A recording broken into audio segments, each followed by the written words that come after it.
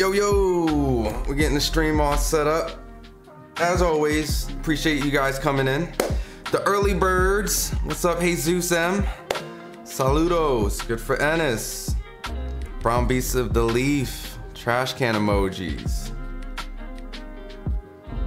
We're just gonna let this cook a little bit right before we get this going, man. What's up, Jo? PBC fighters have been inactive and that money gon' see it. Guapo, what's up? The greatest move he can do. Mad Dog H in the building. Great move by Boots. Oh yeah. We gonna talk about it. We gonna talk about it, y'all. We just kind of just letting everyone come in, get a good seat. You know what I mean? Get in a good spot, you know? Get your popcorn. That's what we doing, right? We're getting a good seat. Lee's Love, what's up, man? Good afternoon, everyone. Good afternoon. All right, get your coffee, get your lunch, sandwich. If you're driving home on the East Coast, getting ready off work. What's up, R Sturdy? Sup, boss? At least he will always get a rematch from Matchroom Eddie. Andy Gray, Leon Robinson, peace. I'm gonna give it what, like two more minutes, and then we gonna cook. We gonna cook and have some fun, man. Vincent Tay, this is great, but why Eddie not in the talks with Bud as well? These are good questions. We're gonna get active today, right? Just like my boy Brandon in here. They're about to keep Boots active, right? King ST3, let's go Boots. Let's go Boots. Spicy Curry today in the building. Good move by Jaron. TL Summer 40. Where and when was this announced? About like an hour ago. Yeah. Matchroom #1 by Red MC. What's up, Red? Now he needs to move to 154 by King ST3. Jaron, who do they have at 147 as opponents? We're gonna get into all that. We're gonna break all that stuff down. So, all right, I think everyone got their seats, right? They got their sodas, they got their popcorn. We kind of already know what's going on, right? Right? So,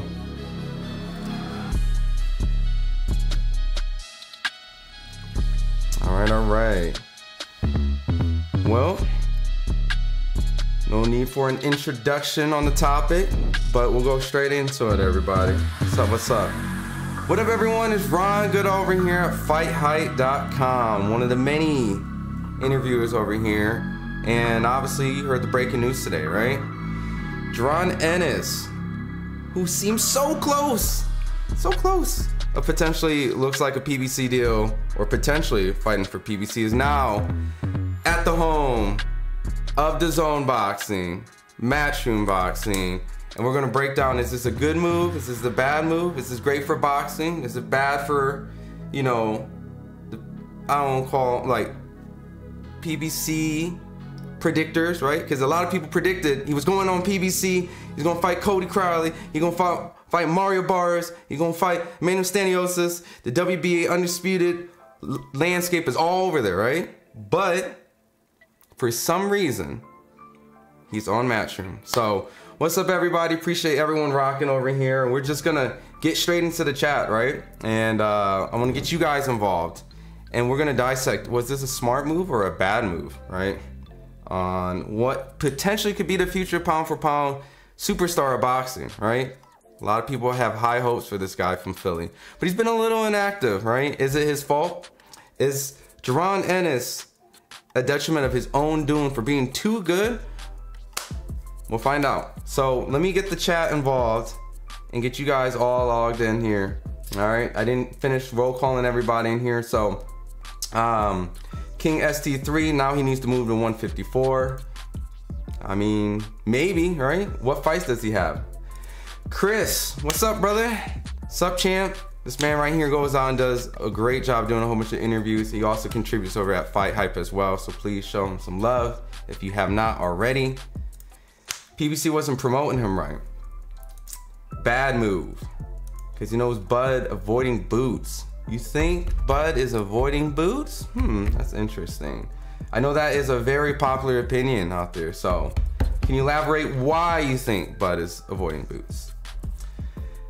Netherlands, Europe, Amsterdam. Nice, bro. What's up, man? Jesus M. If he signs to PBC, then they say you can't sell. Not a star, not a pay-per-view draw. ETC. Guapo, he has great talent. Looking forward to y'all bringing clarity to the situation. Fire emoji. Bad move. Matchroom don't have any top 147 fighters.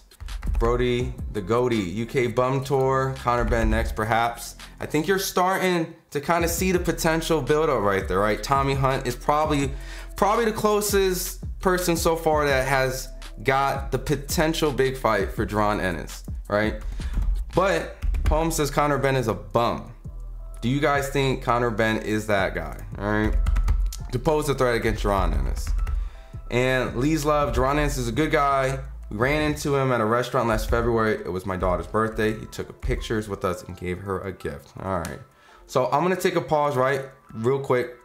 Stick with PBC, Al Heyman, stupid. All right. I'm gonna take a pause on the chat. I'm gonna come back and we're gonna break this down. So I wanted to highlight specifically on the news that broke today in my email, right? So I actually was taking a little mini nap. I woke up and just like anyone who saw the news, who's a big boxing fan, was like, what?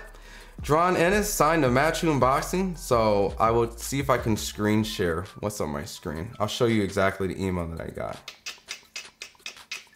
Where are we at? Let me get this. There we go. All right, cool. Let me zoom in. All right, so you can see firsthand. I woke up and I got, welcome to Team Jaron Ennis right there. Boots Ennis signs a multi-fight promotional deal with Matchroom. IBF World Welterweight Champion set to return his action this summer. So we have a time frame. All this Jaron is inactive and he hasn't fought for a while and yada yada yada. We know that he is now coming back in summer. Summer where? We don't know, right?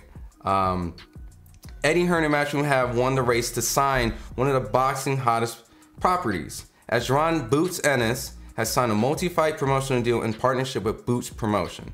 Ennis, who's 31-0, 28 KOs, is slated to make his much anticipated return in the ring in the summer, where he will make his first defense of the IBF World Welterweight title. And this kind of recaps all the stuff that he previously did to it. Eddie Hearn made some quotes. I'm excited for this partnership with, no, my bad, Boots said this. I'm excited for this partnership with Eddie Hearn, Matchroom DAZN. I can't wait to continue making my mark and become an undisputed world champion. I've been out of the ring for a year and I cannot wait to get back in and do what I do best. Entertain the fans, put on clinics. There are blockbuster fights on the horizon for me and I am ready to deliver them. Now, Eddie Hearn mentioned, quote unquote, wow, what a signing. I watched this young man for many years and I've always believed he would become a pound for pound great. And I have no doubt he is already the greatest fighter in the division. To win the race to sign Jaron is a massive coup for Matchroom Boxing as its own. Holding the IBF title in one of boxing's glamour divisions places Jaron front and center for some of the biggest fights out there in the sport, and we plan to deliver them for him. Jaron has everything needed to become a household name, both in the sport and in the sporting hotbed of his Philadelphia hometown, where we are committed to building him. This is a hint right there. Fight fans can get excited for his return in the summer as he looks to hunt down the biggest fights that will elevate him to the pound for pound list. Further announcement of Ennis' first defense of his world championship will be made soon. All right, so I'm just gonna recap from what I read. Simple, title defense, maybe, right? I'm just guessing, right? I don't have sources, I haven't did my research. I think I made one phone call, but I didn't get a pickup. He might be fighting sometime, somewhere, maybe not the summer, but in Philadelphia. It makes sense, right? You got the champion. Matchroom is very notorious for bringing their champions home. And what better way to celebrate this newly crowned guy in a place where it's easy to sell, and it's Philadelphia. Now his opponent, by the sounds of it, does not sound like a unification fight, because we already got news that Mario Barrios will be fighting on the Canelo card. Emmanuel Staniosis will be fighting on the Canelo card. So that doesn't really give him a lot of options, right? And we all know Terrence Crawford has, quote unquote, the belts, but he has petitioned to move up to 154. So I think that right now, this multi-fight sign deal is going to lead to a collision course to Conor Benn. Conor Benn has been a guy who's been very vocal about wanting to fight Jaron Ennis. He's been talking about him in his previous fight with Pete Dobson. Eddie Hearn has been kind of building up this kind of potential showdown where Jaron and Conor Benn could be something in the UK. And it is a huge fight in the UK. All right, Conor Benn hasn't really made a splash in the US, so I think that Conor Benn getting his first title shot against this phenomenal future pound-for-pound star is massive over there. But right now, the question is, who does he fight now? All right, so I'll pull up the rankings to we can kind of do our detective work. But as fight fans, we want to see something sensible, right? That makes sense for his career, and we're also going to be reasonable. Because if he's not with PBC, he's probably not going to get the PBC guys, right? And that's mostly the division. So going back to the chat, just finished talking about Boots, and I said that he should sign with DAZN. They stay fighting. Kush Pat, what's up, Kush Pat? Guapo wasn't never signed to them. Boots the most fighter in the game by Keddy Peeps. Jarul, how many fight deals? It didn't specify in the email, right? So multi-fight deal, I'm assuming maybe 3, right? So that's pretty much my only guess. I will be glad when Boots catch that mouse that got out of the mousetrap. Bud, Donnie.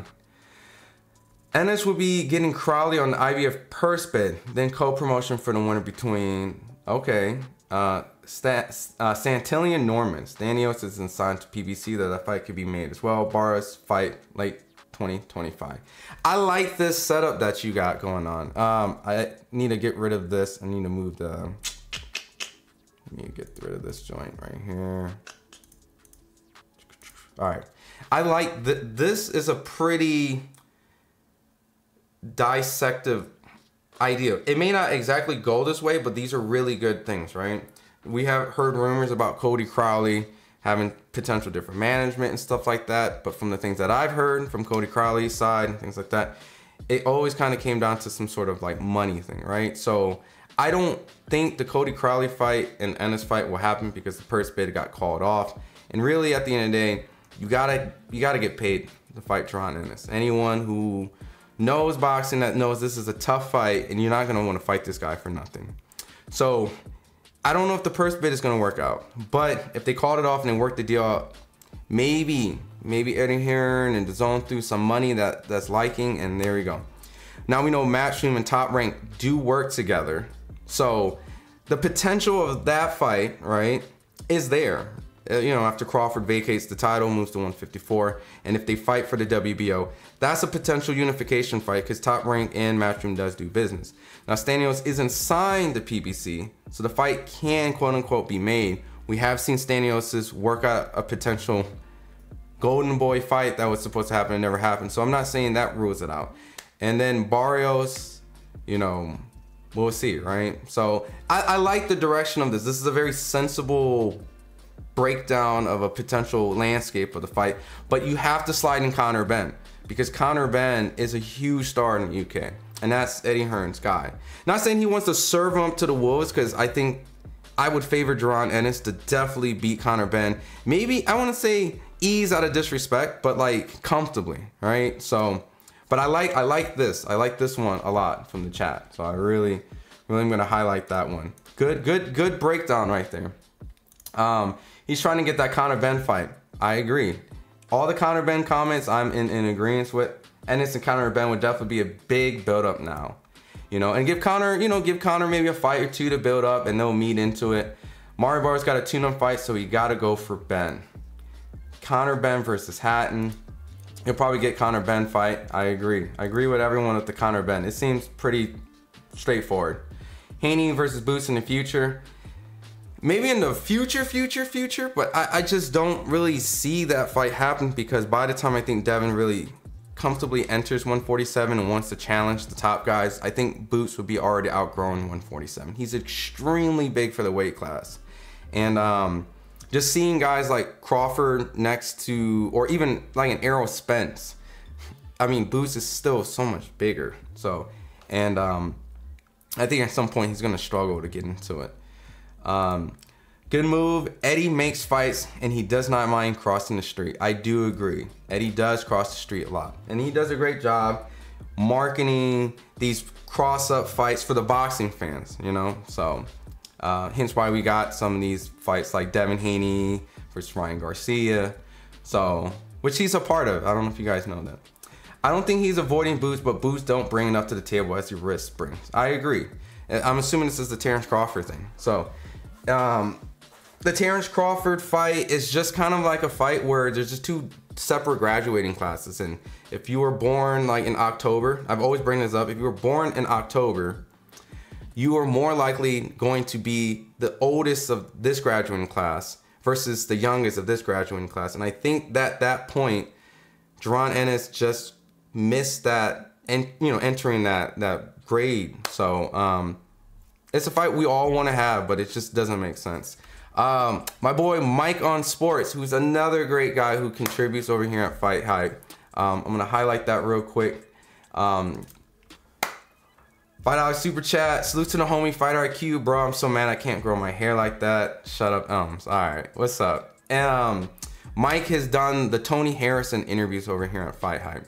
All the Tony Harrison interviews you saw, talking a little bit about Alicia, Clarissa, and his whole entire, what he has planned, that's all done by my boy Mike on Sports right here. So please, if you're a boxing guy, show him some love, follow his channel, subscribe. He will be producing more content over here as well. So big shout out to my guy right there.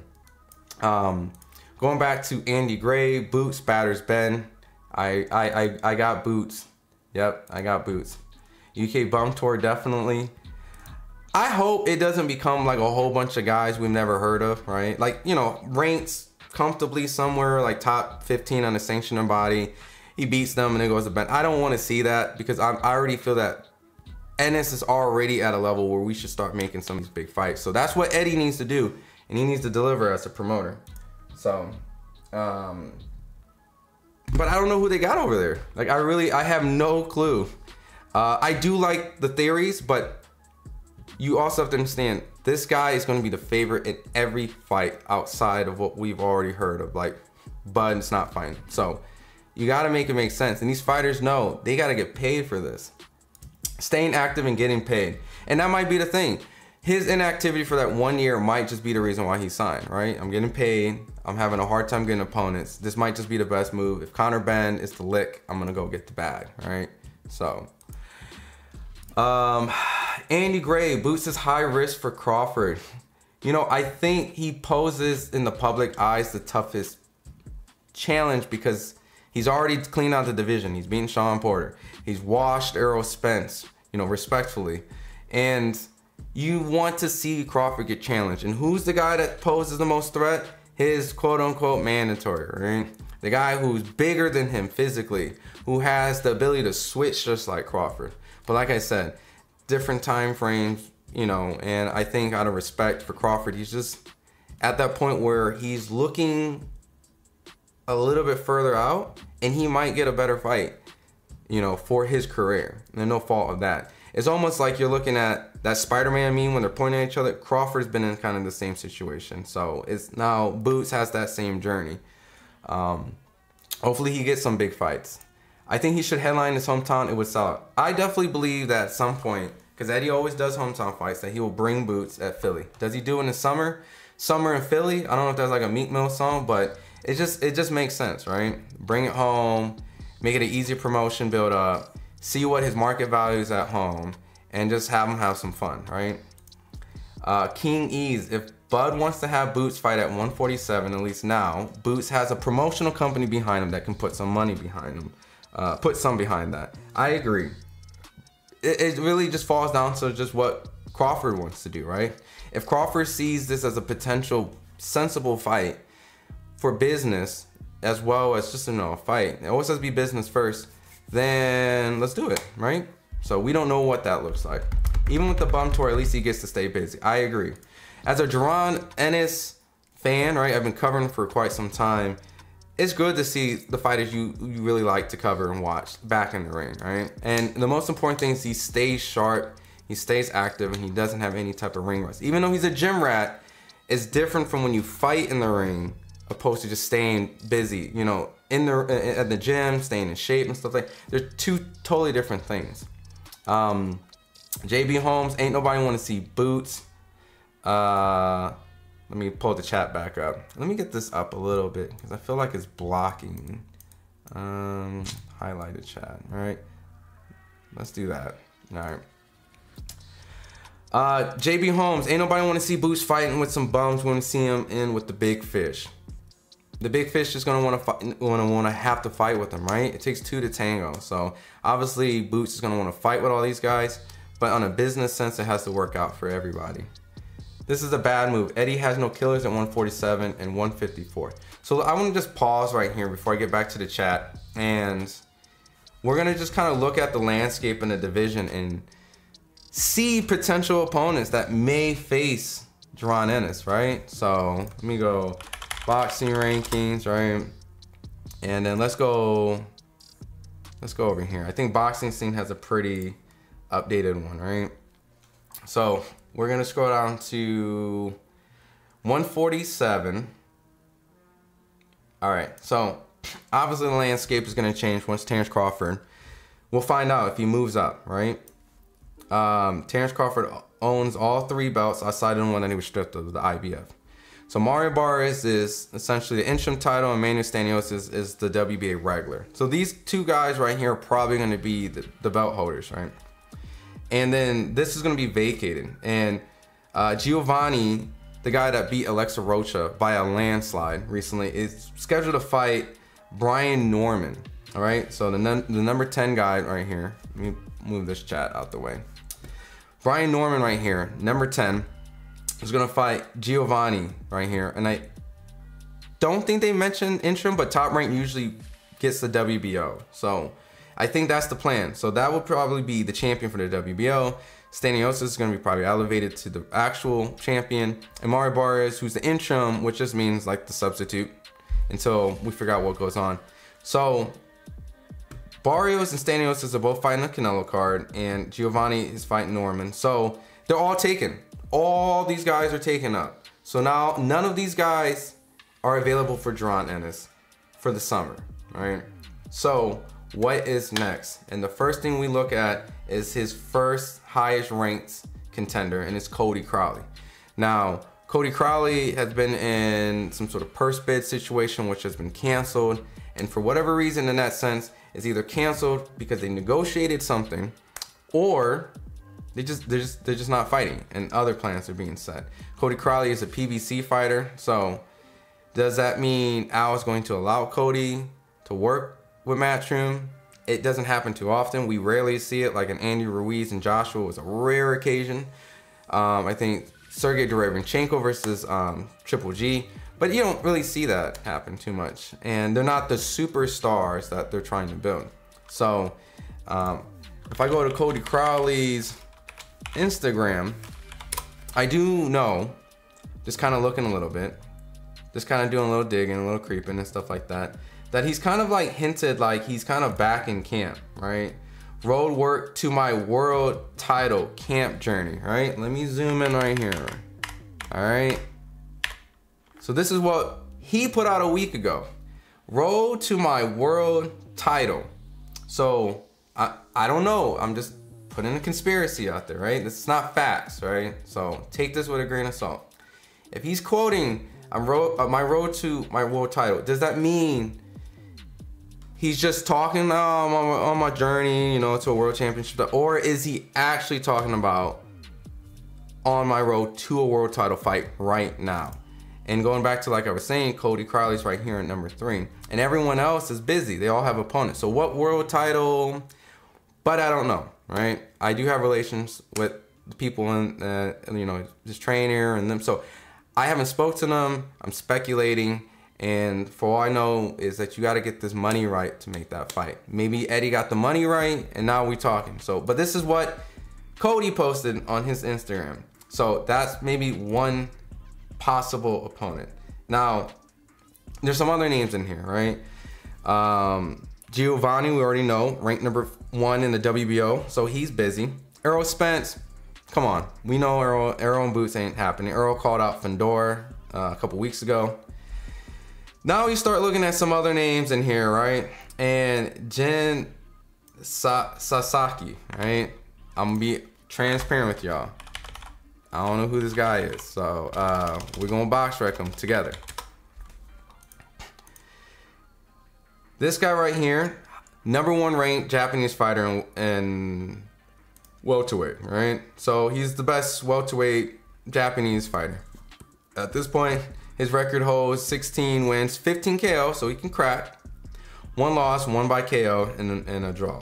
So his draw happened a little bit long ago, about a couple years ago, and his loss, yeah, against a 17-0 guy. So this was undefeated versus undefeated. This guy's still undefeated. And what weight does he compete at? Okay, so we got, oh, I know this guy. All right. This is the guy that got a lot of hype. He's the mixed black guy, right? The Blade, if I'm not mistaken. I would know. But does that sound appealing? #1 ranked Japanese fighter, you know, highly ranked in the IBF. By all means, technically, if we remove 1 and 2, 1, 2, 3, 4, he's the 4th highest guy underneath the IBF. Does that sound appealing? Underneath that, we got a guy he's already beat, Kieran. And we got Roman Villa, who he did the slow motion on. So the IBF, this is the IBF rankings, right?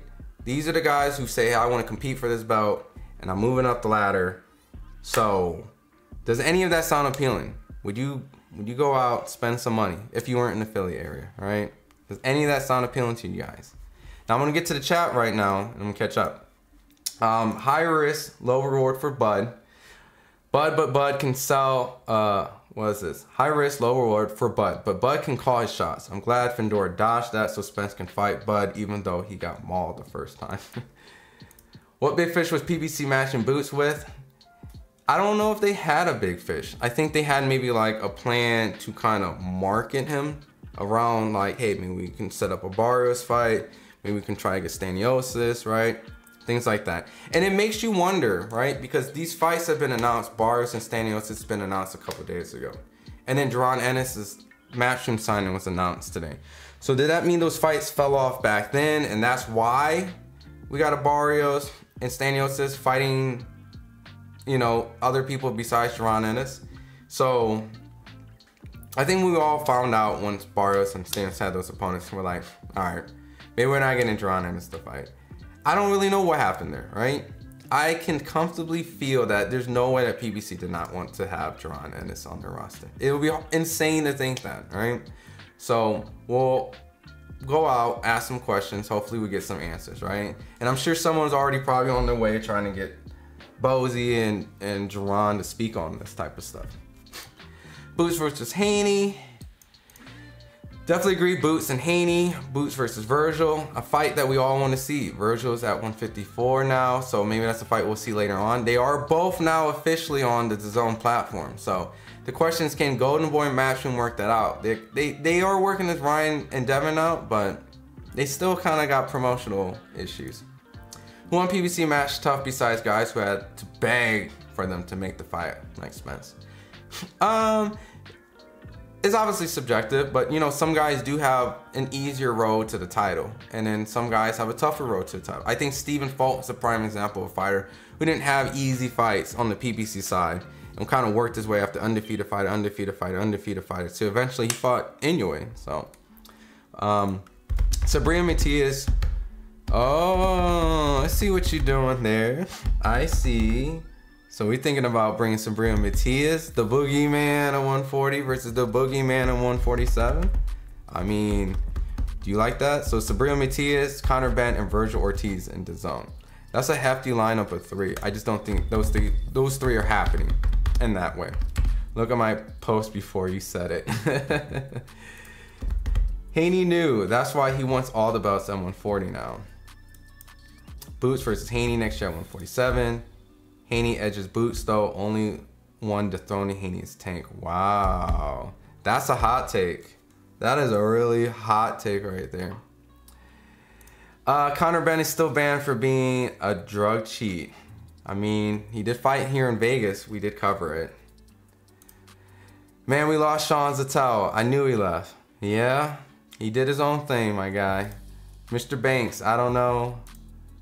Only thing is Conor can't fight in the UK. Tank can't beat no top fighter, that's why you don't fight them. Ortiz is not with Matchroom, he's with Golden Boy. Conor can't fight in the UK, he still has to sort his drugs mess out. You know, you guys are right. You can't, whatever the whole theory said fight in the UK, you're right. So maybe the fight will be here, 1000%. Tank over everybody. And he's not beating Boots. Sup, Red? Riley Fred. Haney would never even fight Boots, and especially now. Clarissa Shields versus Thurman. Ha, you got jokes. Haney's definitely beating Boots, bro. Yo, Haney versus Boots is starting to kind of flood this chat. Do you guys really want to see that fight? Like, anytime soon? I mean, it's an interesting fight, don't get me wrong. But that's a tough fight for Devin Haney. Not saying he wouldn't challenge it and wouldn't do it, but that's a tough fight. So he needs to stay more active. They're not doing nothing from on the other side. Sometimes you do have to take that activity, man. Based on what we've seen, it's very likely Devin or Tia would fight Boots. You think Tia will fight Boots? I mean, he did call out Crawford, right? So, Boots by stoppage, he is too strong. I like Boots by Haney beats Boots at 148. Wow, there's a lot of Haney beating Boots. Okay. Thank you, Paul. There are no big fights for Boots at Matchroom. As in right now, I don't think there's any big fights for Jaron Ennis. I don't know what fight Eddie can set him up besides Conor Ben. And if they can't get the fight in the UK like the chat was mentioning, that quote-unquote he has his issues out there, I don't know. Like, I don't know what Eddie can, what is the plan, Eddie? Like, this is what the show's about. What it means for the welterweight landscape and what are you going to do, Eddie? So, I hope they set the fight up too. I support Boots, but let's be real here. Crowley outpriced himself. See, there's a double narrative, right? Did he outprice himself or did he get lowballed? And it's subjective, right? So when you fight a guy like Jaron Ennis, are you going to take the lowest low, you know, like, oh, you know, here's 100,000, 200,000. No, I'm not saying that's low, right? What I'm saying is the potential, right, of a career tough fight. And if you lose, can kind of be a detriment to your career and how boxing's set up. A loss destroys a lot of stuff. Do you take that fight right now? Or do you take that fight because maybe there's not a lot of opportunities out there for a lot of big money fights? And you should take this fight because you don't have a lot of options of making X amount of money. And if you don't, if you do lose elsewhere, you kind of like screwed yourself. So you have to make the right decision. So did he outprice himself? Is Cody Crowley's value at the right amount of money, or is he just playing the game? It's like, nah, man, that's Jaron Ennis. I need my money if you want me to fight this guy. Because I know that that is a tough guy, and we're not just going to fight this guy for nothing. We need our money. You need an opponent, Jaron, or we're going to need our money. So, Rocha or Stantillion? To fight Jaron, you mean? Because we already know who won that fight. I'm assuming that's what you meant.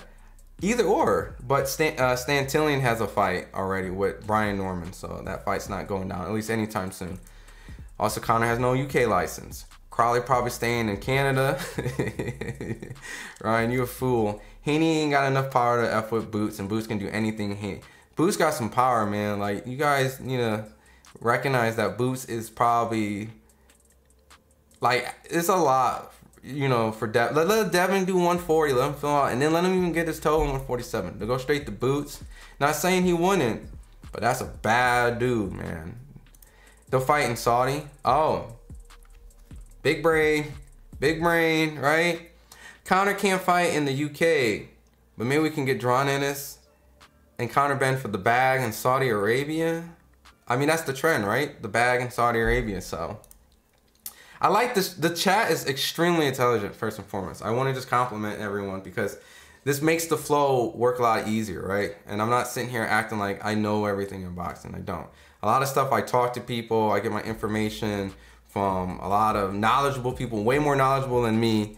Or you're just talking to the sources when I do these interviews and I bring them out. So I like to put my theories together, and sometimes if I know, I know, but in this case I don't know. So the chat is extremely intelligent, and we're formulating some really good ideas. So I really appreciate you guys just rocking with me and just being really intelligent with your guys' breakdown. So Boots versus Ben would be fire. Thank you, Riley. Why is this nerd talking about boxing? Because I can, SD Hydro, and you're watching. So no, but I appreciate you in here. You know, that's why. But I've been doing interviews for about like probably getting close to a decade. So that's why. If you've heard a lot of interviews on Fight Hype, it's probably my voice. You just seeing my face. That's why. If he can, then he should would. If he can, then he would be a great fight and potential great win for Boots. Bud don't want no smoke. Boots versus Mean Machine incoming. Yeah, I guess we can do that, right? I guess we can do that. Do you guys like that fight?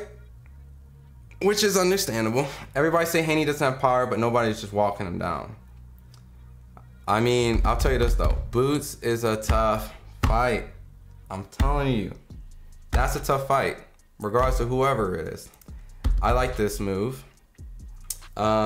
He's my guy, favorite to watch, but Boots kills him right now. Haney split decision, not unanimous over Bud by Spencer. Bloodshot, what's up, man? What's up, my guy? Boots will probably move to 154 by the time Haney gets to 147. I second that. I don't see them lining up.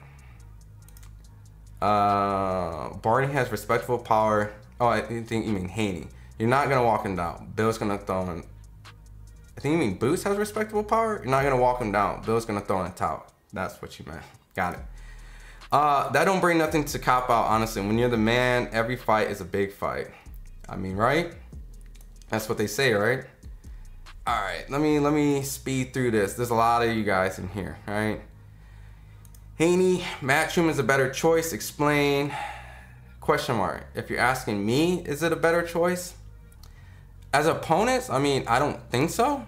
But to stay active, maybe those guys couldn't come to negotiations, right? So we don't know the story. So if you got guys that aren't kind of cooperating, or you guys just can't make a deal, then you just have to do something. And maybe this is the best thing that they could have did, even though that it might not have the most marketable options, right? Because you're definitely not going to get a Spence fight at Matchroom, even though that we all kind of suspect that fight might not happen. You're for sure like 100% not getting the fight now, if that's the case. You so cool, dude. Thanks, Bloodshot. Such a troll, man. Boots needs to focus on being active and being visible. He has a great style that most people will gravitate towards. I agree. Boots probably is one of the most friendly, eye-pleasing, casual fighter out there, right? Especially that last fight. What up, Jax? Hey, yo, appreciate you rocking with me. Boots versus Ben, Whiskey Daniels. I got Boots. Shout out Mike on Sports. I agree, Derek Lincoln. What's up, Derek? JoJo walked down Haney. Boots, yo, is this show becoming Jaron Ennis versus Devin Haney? Is this what you guys really want? Like, I don't know if I want to rush to that fight. You guys want to rush to that fight already? I mean, it's two names, right? So, Boots versus the winner of Taylor versus Catterall. That's a 140 fight, right? That's a stretch. I don't really want to see that. Do you want to see that, Derek? He's smart to sign with Matchroom, more opportunities, and will be able to stay active. At least he can stay active, and that's what I'm saying. He gets some money, stay active, and do his thing. CW, only person who can get away with fighting nobody's Tank or anybody associated with Canelo.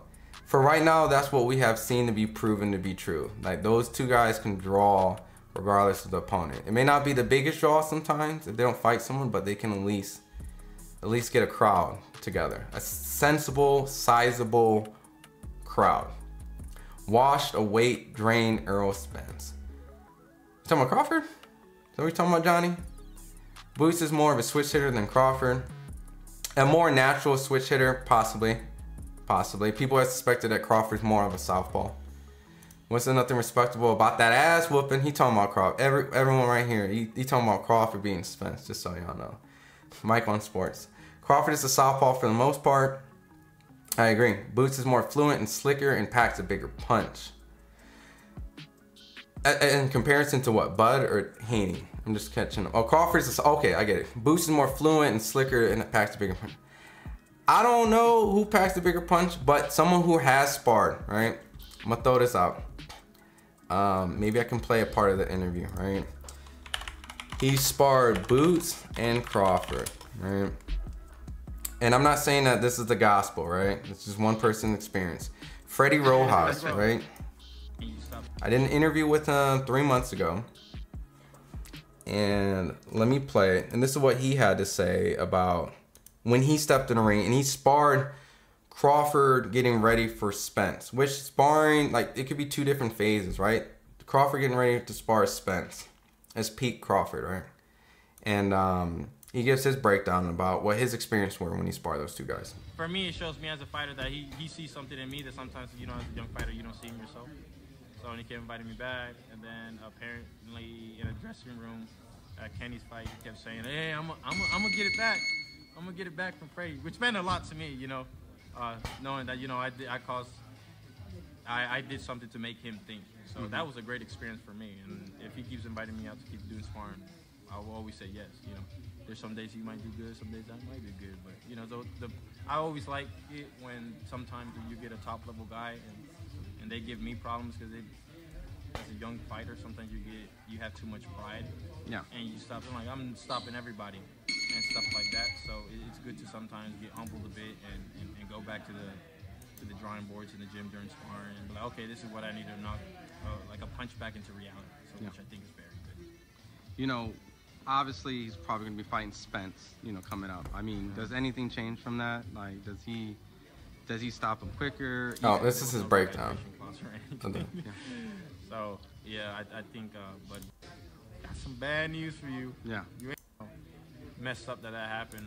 Yeah, sparred Boots. It was actually for that camp as well for the one I fought here in Cosmopolitan. So obviously, you know, the question I got asked, you know, yeah, the question everybody will always ask: who's better, who is harder? I mean, it's just, you know, overall, it's just your honest opinion, right? I mean, there's going to be size, right? Jaron's bigger, obviously. Terrence is more experienced. Like, these are obvious takes that, but just, you know, why would maybe Terrence or why would Boots? So like I said, they're both tremendous fighters. They fight they have two whole different styles, but kind of both fight the same, right? Being in there first with Bud, and then being in there with Ennis probably, what, 2 weeks later when I went down to Philly. I've always said to everybody, I think Bud will take it off because the experience he has. And why? Because, like, when I was in there in the things, he has so much, as the rounds go by and he sees me touching him on one thing, it's not going to happen again to the second round. He's always going to switch it up, which causes me to think. And, you know, obviously you can't compare Ennis to Bud. He's still newer to the game, you know. I don't think he's fought in too much of a top level as Bud has. But I just go off of experience just for Bud in that case. But they both hit tremendously hard. Bud's body shots are crazy, but, you know. You're the second, like, within 2 weeks, someone talked about Terrence's body shots. Yeah, they're crazy, man. I would recommend somebody, go ahead. You go in the ring and get hit with a body shot, one of those, man. Yeah, man, they make you rethink life for a second, like, dang, man, why am I doing boxing, man? I don't think this is for me. But no, it was good. Like I said, those are the sparrings that you need to evolve as a fighter. Because if I spar with guys either my level or even lower, it makes you'll think you're an animal, that you're unstoppable. But then once you get with those top level athletes like that, you'll be like, okay, let me relax a little bit. But even with this, like, you know, not going into sparring and not picking like who's, you know, better in a sense of whatnot, but it's just like your reaction to Terrence is like night and day difference from Boots. Like, it's not I don't respect Boots. Obviously, this is probably someone you have to face. Maybe he'll move out in a division before you guys maybe even cross, and maybe, but no, but that I've always said that would be a great fight for us to happen one day as well. I mean, two of the best athletes that will happen. I mean, it probably might not happen at 47, but it might happen at 54. Like I said, I'm still growing.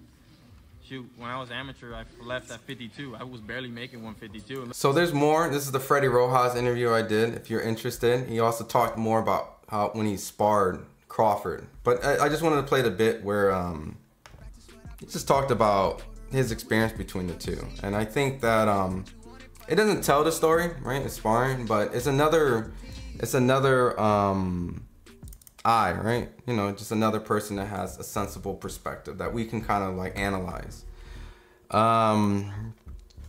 Off the Hook Girls, what's up? Boots needs marketing help to become popular with casual, and then his fights will make sense.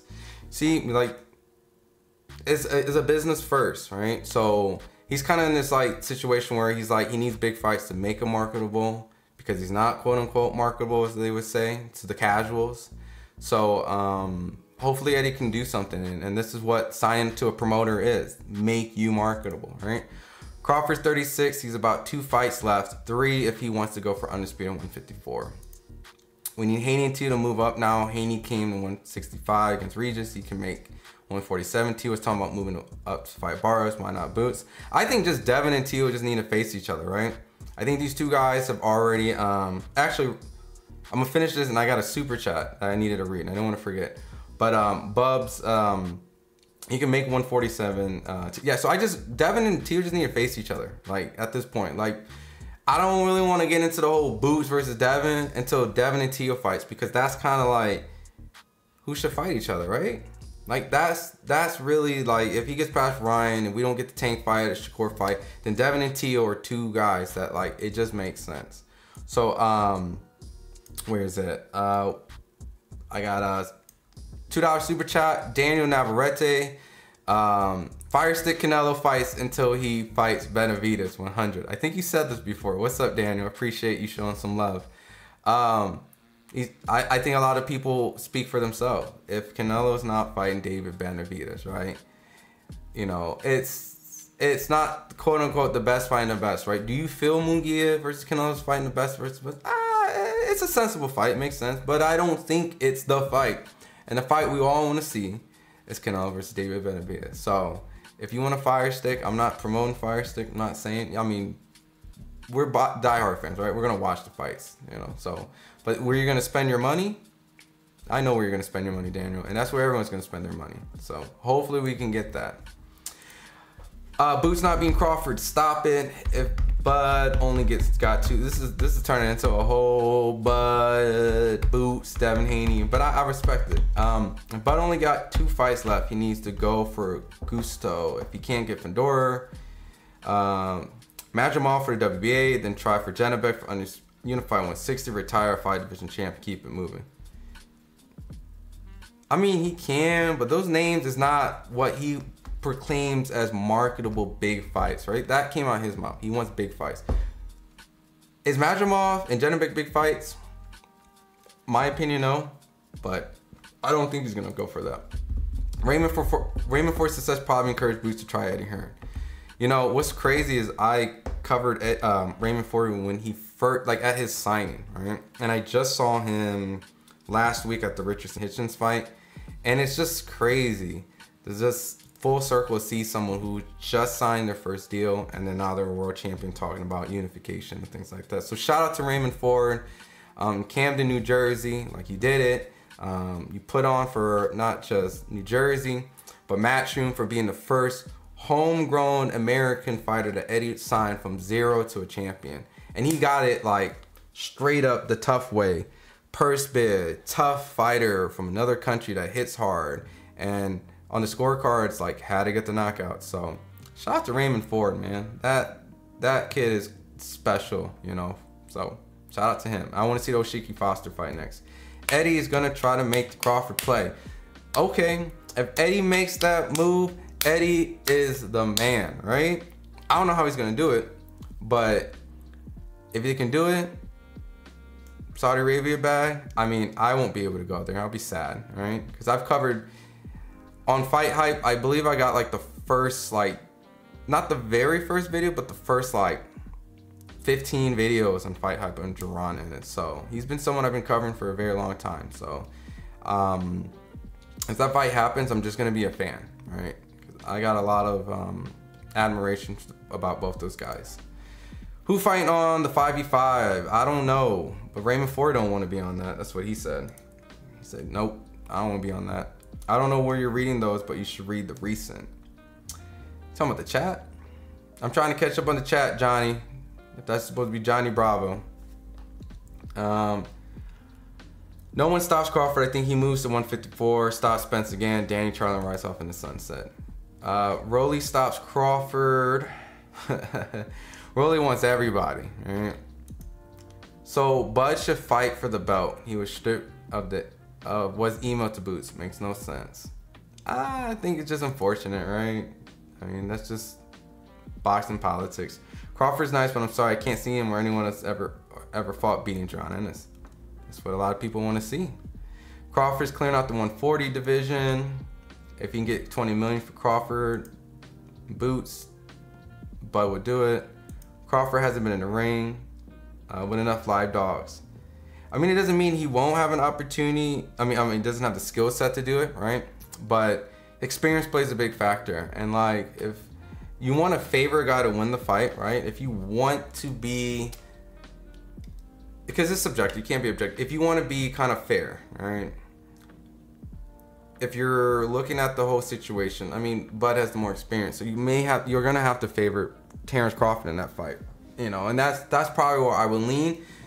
But I'm not counting boots out, but using my brain, my IQ, things like that. I mean, just simply like if I had to do a betting odds, I mean, Terrence would have to walk in there as the favorite. Fundora smokes Bud, but outside of that, I got Bud beating everybody at 154. You got Fundora? You got Fundora? All right. Right now, CW, you and me, right? I got Bud, all right? Not a crazy pick, but I got Bud. So, if you right and they fight, you're the GOAT. Only thing stopping Rolly is the universe. I agree. Nothing stops Rolly unless the universe. KO's Norman. I think I favor him over Norman too. Nobody beats Crawford. Let me see. Let me fix this chat. Why cannot I scroll on my chat? Let me see. Oh, okay, that's why. Nobody beats Crawford. Fundora's gonna beat if they fight. Sir, it's not Brian Norman. It's Brian Norman Jr. The future division. Love is not a fight a lot. Yeah, okay, my bad. Yo, there's this, Brian Norman sparred both those guys. That's actually, you know, if I ever see Brian Norman, and I think there's an interview already out there, but he didn't really say much. Brian Norman sparred Jaron, Ennis, and Bud. So, he's someone that can have an opinion. You know, he shared the ring with both those guys. All right. All right, let me speed through. There's a lot of this. All Crawford's best wins are over guys who were handicapped or downhill. His resume is overrated. I don't think Crawford's resume is overrated. I just don't think his opponents are very marketable in a sense where they're very memorable names and has a lot of casual appeal. I mean, can't really say Sean Porter's a nobody, right? You know, you can't really say he was handicapped, right? I don't really like doing the handicap stuff, right? Because if you sign the contract and you go in there, but I get what you're saying, Riley, I do, because it's Spence crash and all that stuff, but Terrence has been consistent, so I'm gonna have to continue to just favor Terrence right now. He's been a duck, boots, facts. All right. Let me see. Crawford pound for pound #1. How about Tim Tszyu? Tim Tszyu versus Boots. But see, Tim has a relationship with PBC, right? So that just comes to the idea of like, can Jaron Ennis actually get something marketable? Fedora's not beating Bud, even Spence beats him. He is chinny and he's easy to hit. Tim Tszyu is catching him clean. I think that the cut affected Tim Tszyu, and I feel that the fight played out based off the cut. And I can't use it as an excuse, but it definitely is for sure a playing factor why that fight was a lot harder for Tim Tszyu. Does Fundora get all the credit in the world? Absolutely. Did the cut affect Tim Tszyu? Absolutely. Should we get a rematch? Absolutely, right? So, Rolly destroys everyone at bantamweight. I hope so. I mean, he's a bigger guy, but hey, we see Manny Pacquiao move up and do things, right? Who has Boots beaten? He hasn't beaten anyone or any different than what Conor Benn has, right? So that's why the Conor Benn fight makes sense, right? So Porter's style is tailored for someone like Boots to beat. You're saying you're favoring Sean Porter. If there was a Sean Porter fighting Boots, Sean Porter would beat Boots. Maybe, right?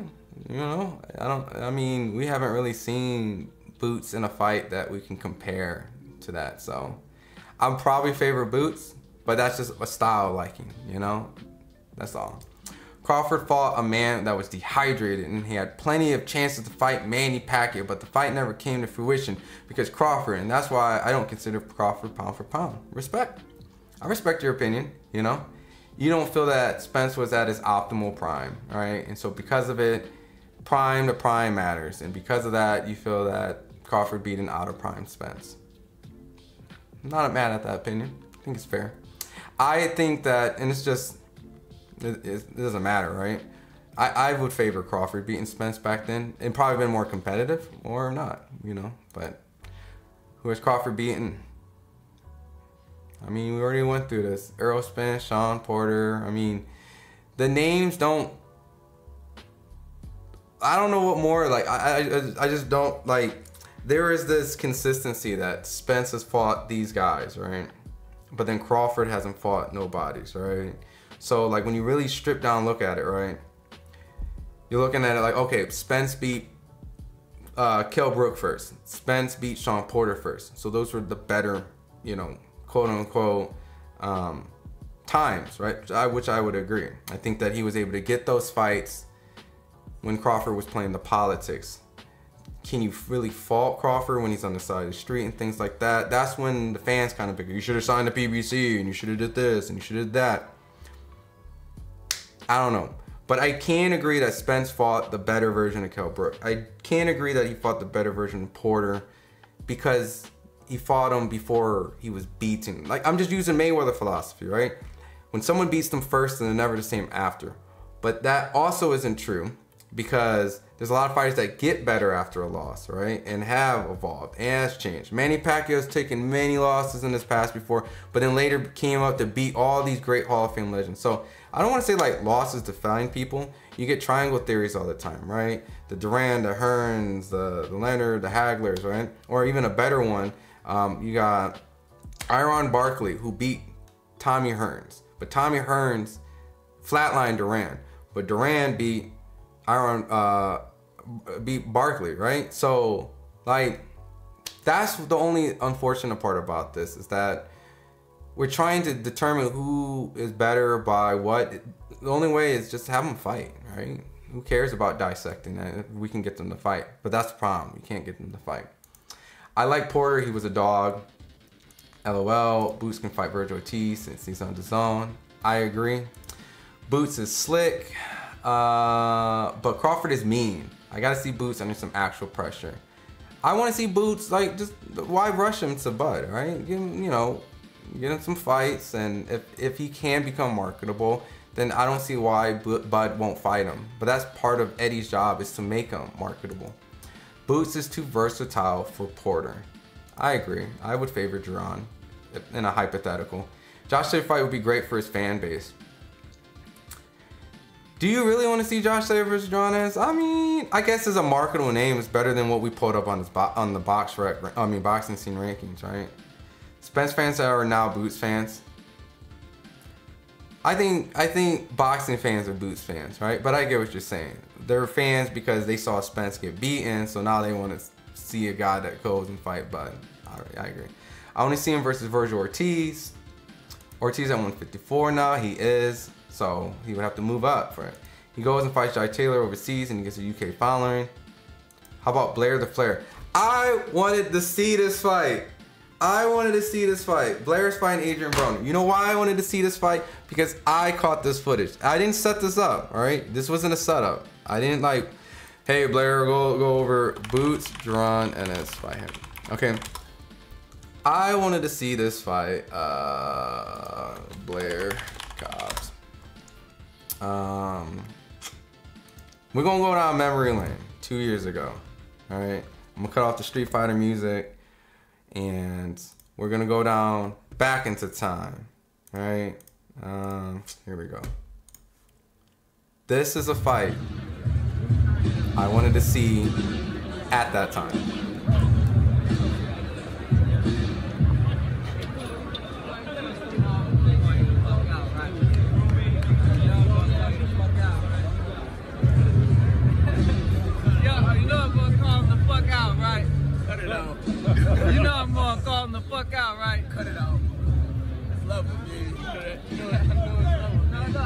there is levels. It's levels. There's levels to this shit. I'm definitely calling you out. Well, we'll see. Because, hey, I'm the only one that fought against God, dog. I'm the only one that fought. It wasn't expected. You're on another level, so. We'll see, though. We'll see, though. We'll see, though. Oh, we'll see. You know his level yet. Oh, trust me. He already know his level yet. He already knows. He gonna get Blair know about talking that shit. You know what happened. You know, I'm talking all this shit. I'm talking all this shit. I like that. I like that. I'm talking all this shit. I like that. You don't never level. No, you don't know levels. This ain't wrestling. You gonna get hurt. I know it's top tier. I take care of Philly. I've been there. But listen to this, though. We all been there. Listen to this. Here's my young boy. Blair, all right, Blair gotta talk. He gotta talk. Well, Blair, you remember what happened when you remember what happened when you sparred when he was a young boy? What happened? Oh, when I was off? When you jumped, you was off. I showed up. What? You jumped out that ring. Really? It's not wrestling. We can run it back. We can run it back. Anytime. We can run it back. You jumped out that ring. Anytime. You jumped out that ring. February 14th, let's do it. February 14th, let's do it. You ain't got nothing behind February 14th, let's do it. We on another level, though. Oh, no. You on another level. Fill yourself up. You on another level. Here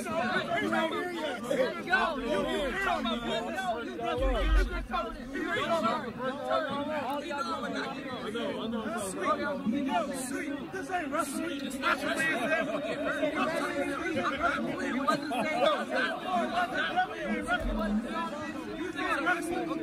It's definitely not wrestling. Be real boxing. I go in there to kill. Is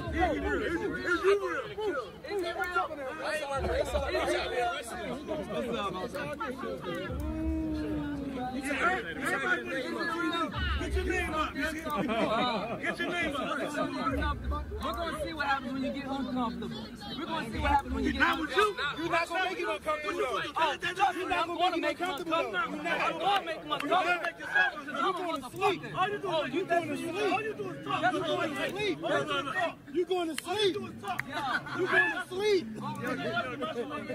You're going to sleep. All I do is back it up. You're going to sleep. You're going to sleep. All I do You're going to sleep. All I do is back it up. You're going to sleep. You're going to sleep. You're going to sleep. You ain't fighting nobody. You wouldn't even be the only Olympian I beat. What do you think? If Blair beat Adrian Broner, hear me out. If he beats Adrian Broner, would that build enough clout, markedly, right, for the casuals, for Boots to face? Or would Adrian Broner dare fight Boots? What do you guys think? When I beat you, you won't even be the only Olympian I beat. He want to go to sleep. He want to go to sleep.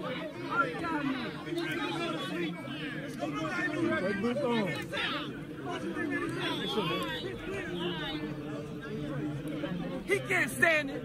He can't take the great one. Me. Oh yeah, trust me. Things are gonna change, baby. Blair know him. Blair, my man, he's still my man. Blair's just talking, that's my man. He's still my man. I'm not just talking. I'm walking. I'm walking too. Let him see it. Let him see it. You going to sleep? Let's see it. Oh yeah.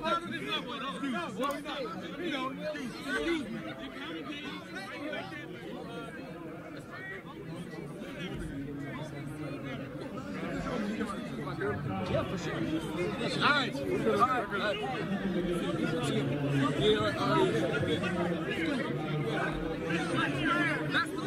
He can do both, dude. Oh, He can do both. nobody's proving that. He can do both, though. Nobody's proving that. You got no proof of that. Man, you ain't never in top 10.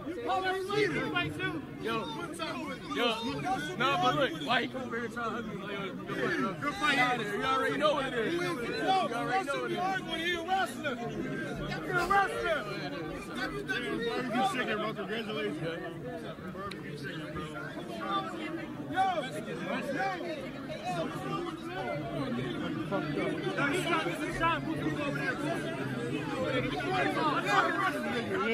What do you think? If Blair beats Adrian Broner, does that make sense for Boots to face him? You know what it is. This ain't wrestling. I put people to sleep. You feel me? He ain't putting shit to sleep. He ain't putting shit to sleep. Is gonna be gone. Oh yeah. What color coffin you want? You dressed mighty swell right now. Oh yeah. What coffin you want? When I'm finished, you want? gonna have to cut that whole beard off, dog. What coffin you want? You ain't gonna cut that whole. What coffin you want? Oh, you think What coffin you want? Let's prove it. We don't need Let's see it. What coffin you want? Let's see What coffin you want? Let's say What coffin you want? What coffin you want? We got somebody else. Look, we take this one. We got a kid for you. We got a kid for you. We got a kid for you. We got a kid for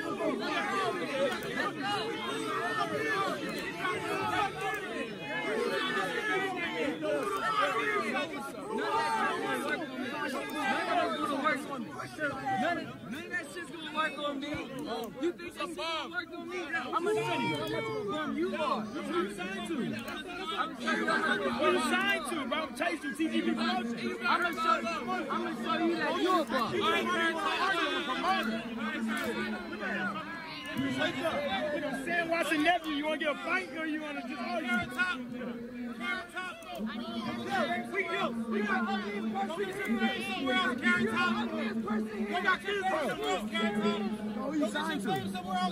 Please go get a woman. Please go get a woman to fix your face. I like your style. Who you signed to, bro? Nobody signed to? We trying to get his name up. We got a big coffin for you. Golden Boy Promotions. No, you got a fishnet on. All right. I'm gonna read the chat. All right. This is what you call it? Let's see what the chat thinks. Or am I just throwing out something stupid and the boxing fans don't want to see it? Right. All right. So Blair is a joke. All right. Boots told him boxing ain't WWE. You're gonna get hurt. All right. Blair Cobb, sit down. Blair Cobb is a certified clown. Dang, y'all. See, y'all don't want to see. Like, this is what Blair does. He entertains, he sells, and granted, if you don't like him, what would you want to see? Him get beat up, right? That's the selling point. Boots not getting a big fight anytime soon, even with Eddie and his team. Shout out to Philly. Boots says he's got to get on his level. Boots should take his own advice for getting a fight against Bud. Boots versus Blair 50-50. Okay. I got a believer of making this, right? All right. Right now it's 1 against 20 no's, right? Boots violates that, man. Blair chasing the check base, he don't have no paper. He about to fight Adrian Broner right now, right? Right? Nah, am I hallucinating? This don't sound good to y'all. Blair's finished. Tired of these TikTok boxers fighting for war ties that they deserved it. It's killing the sport. Matias and Pitbull could be changed. That is a fight. That is 100% yes in everyone in the chat. If anyone doesn't want to see Matias and Pitbull, if no one wants to see, if anyone says they do not want to see Matias Pitbull, don't appreciate a bloodbath boxing match. That's all I can say. I'm not hating, but you just don't like that. That's what that fight is.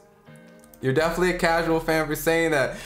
Battle Rap Rob, for real, you don't like a good build-up. I would favor Jaron in this, right? I would, personally. I'm not saying that I don't favor Jaron, but I like a good build-up, and the idea is to build Jaron into a position where he's marketable. Fans see him, they heard about this, you can get, let's say they fight, and Blair loses the fight, but the build-up's great and the trash talking's great, and then there's like a humbling moment. Like that's part of helping Jaron Ennis, right? He could fight a killer, but an unknown killer that nobody knows doesn't really do as much. So that's just me, just my opinion. Honestly, the Villa fight wasn't a big fight. I mean, look, if Boots was able to fight the guy, think about this. If I go up to someone, casual, right? I'm not saying as a boxing fan that wasn't, right? Villa beat Rashidi Ellis on the undercard of Gervonta Tank Davis, which people did see. But how many people walked away and remembered Roman Villa by name, right? What about if someone was like, look, Jaron Ennis is about to fight the guy, if Blair was able to do it. Jaron's about to fight the guy that just beat Adrian Broner. How much easier is that to convince someone to watch? Jaron Ennis, who you don't really know, right? I'm talking to someone. Jaron Ennis, great fighter, crazy good fighter. He's about to fight, there's this other guy named Rashid Ellis. He was on Golden Boy, which is Oscar De La Hoya's fighter. And he fought this other guy, and he was a tough guy. It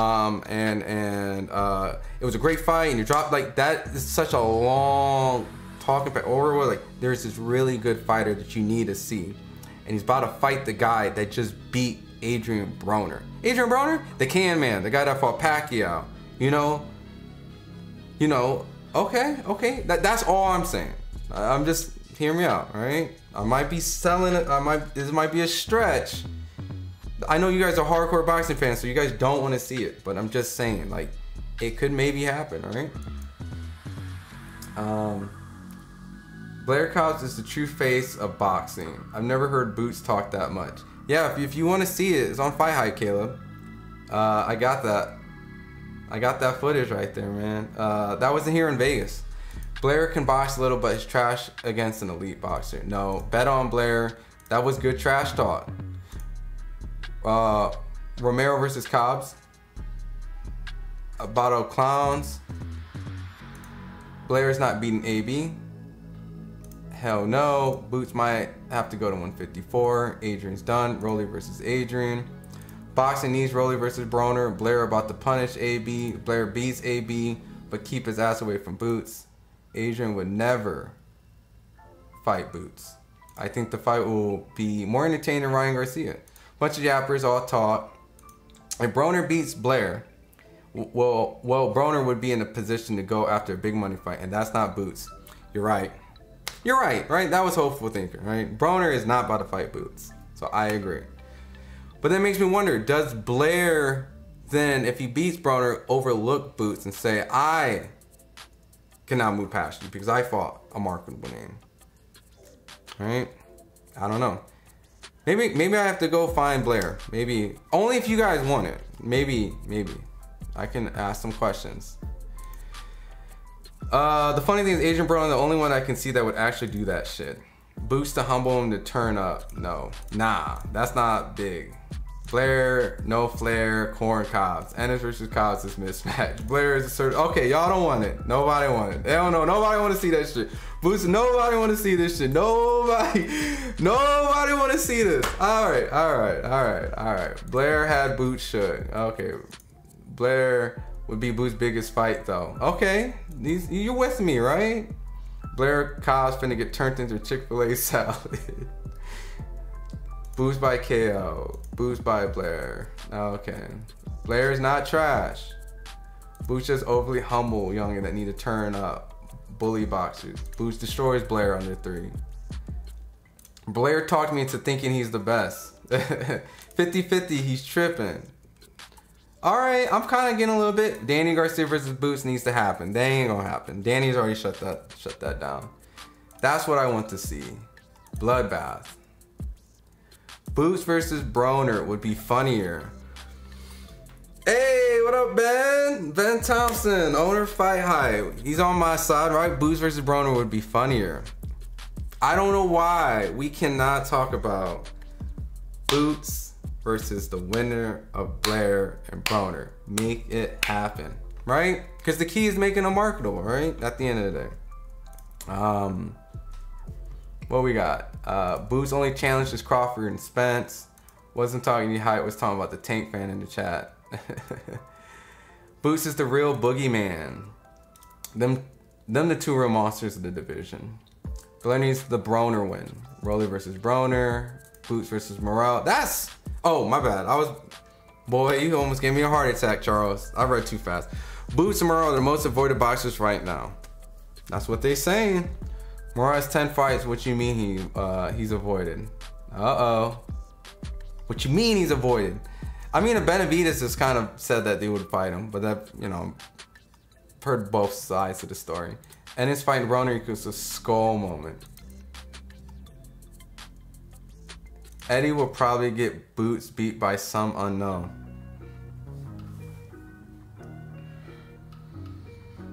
Okay.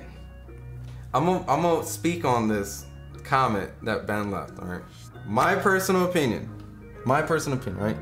Matchroom, Eddie Hearn has been named Rematchroom because a lot of their fighters, if not, has been beaten relatively by unknown people that we never heard of, right? Or controversial fights. The big one that people has been split debating about is that the Richardson Hitcher fight should have went to Gustavo Lemos, all right? And I'm gonna keep it 1000%. I had a YouTube Gustavo Lemos like a month ago to know who he was. So Terry Harper was a person who they, you know, at the time, Alicia Baumgartner was not really a big name in female boxing, none of that stuff. Beaten. There's a trend. Andy Joshua. No one really was checking Andy Ruiz. Beats him. So, does Eddie Hearn find a way to get Jaron Ennis a loss? That would be the most egregious thing ever in boxing, modern boxing. Because this dude has so much potential to be a modern boxing superstar to get beaten like that. So, but that's like the positive sign is, if you're a boxer, man, who gives a, right? Who cares? That's what you want. You want two guys to fight in the best and give these unknown guys an opportunity to show that these guys that are getting a lot of attention and all this type of stuff, a real test. These undefeated unknown guys. Stop the hype. That's what we want, right? Stop, quote unquote, believe in the hype. Stop it, right? These guys need to be tested, and we have these type of fights over here in Matchroom. So that's what happens, right? So can they keep a star and continue to build a star? They haven't been able to prove that in the US. They do have Anthony Joshua. They have gotten him beaten quite a few times. So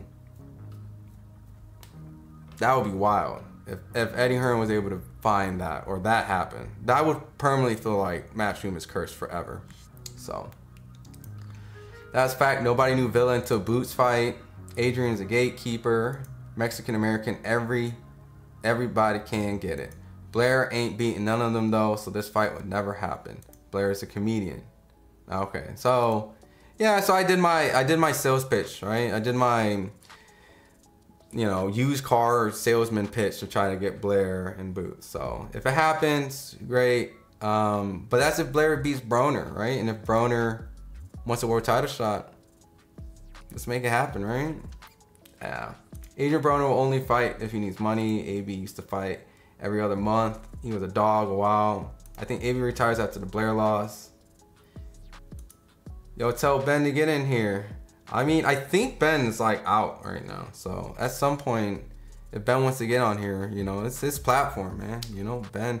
You know what's funny? Ben has actually done podcasts on here. So depending on how long you guys have been a Fight Hype fan, you go look back in the live stream. I think around like Canelo Triple G time, right? Maybe the first or second one, I'm not sure. He's been on here. He's done podcasts and stuff like that. So, but I would love, maybe I can talk with Ben, and Ben can come here and we can just chat it up, do some boxing talk, right? Ruffle some feathers, right? Let's see. You got to win a title to become the boogeyman. Do you have to win a title to become the boogeyman? What? Beyond, above the median? Just asking. Like, do you really believe that? Because if so, then would you consider him a boogeyman because he has a title, or he didn't officially win it from somebody? Boots versus Crawford should happen later. Boots, I build my following with big name guys outside the US. Giovanni beats Pitbull. Oh, you're talking about Giovanni. The last fight, you saying he beat Pitbull. Got it.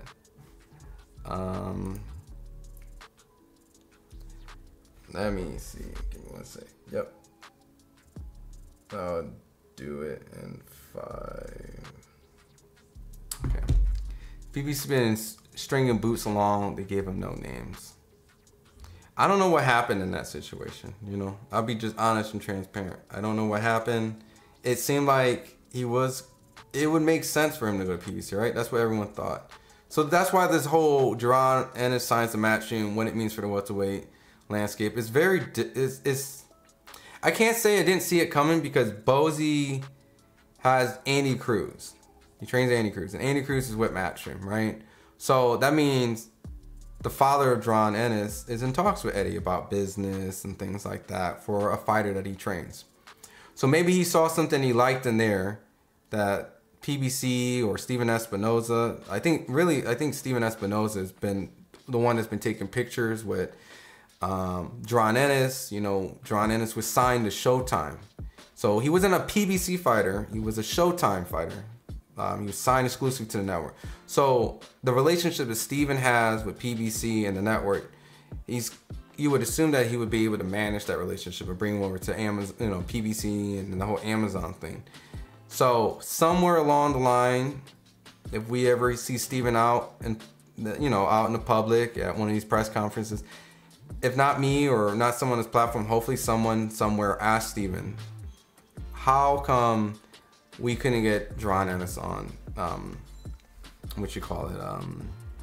Amazon, right? Or PBC on Amazon. So someone will ask and we'll get some answers and we'll find out. Hopefully, not in a political, way.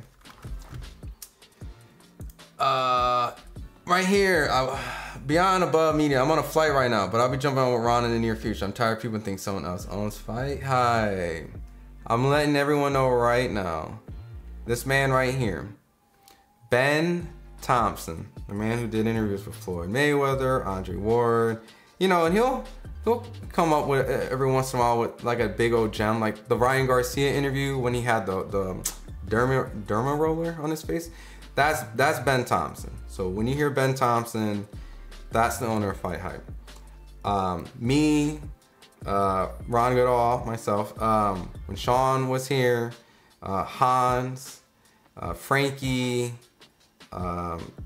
Rockman, all these people helped build FightHype, right? And helped do interviews on FightHype.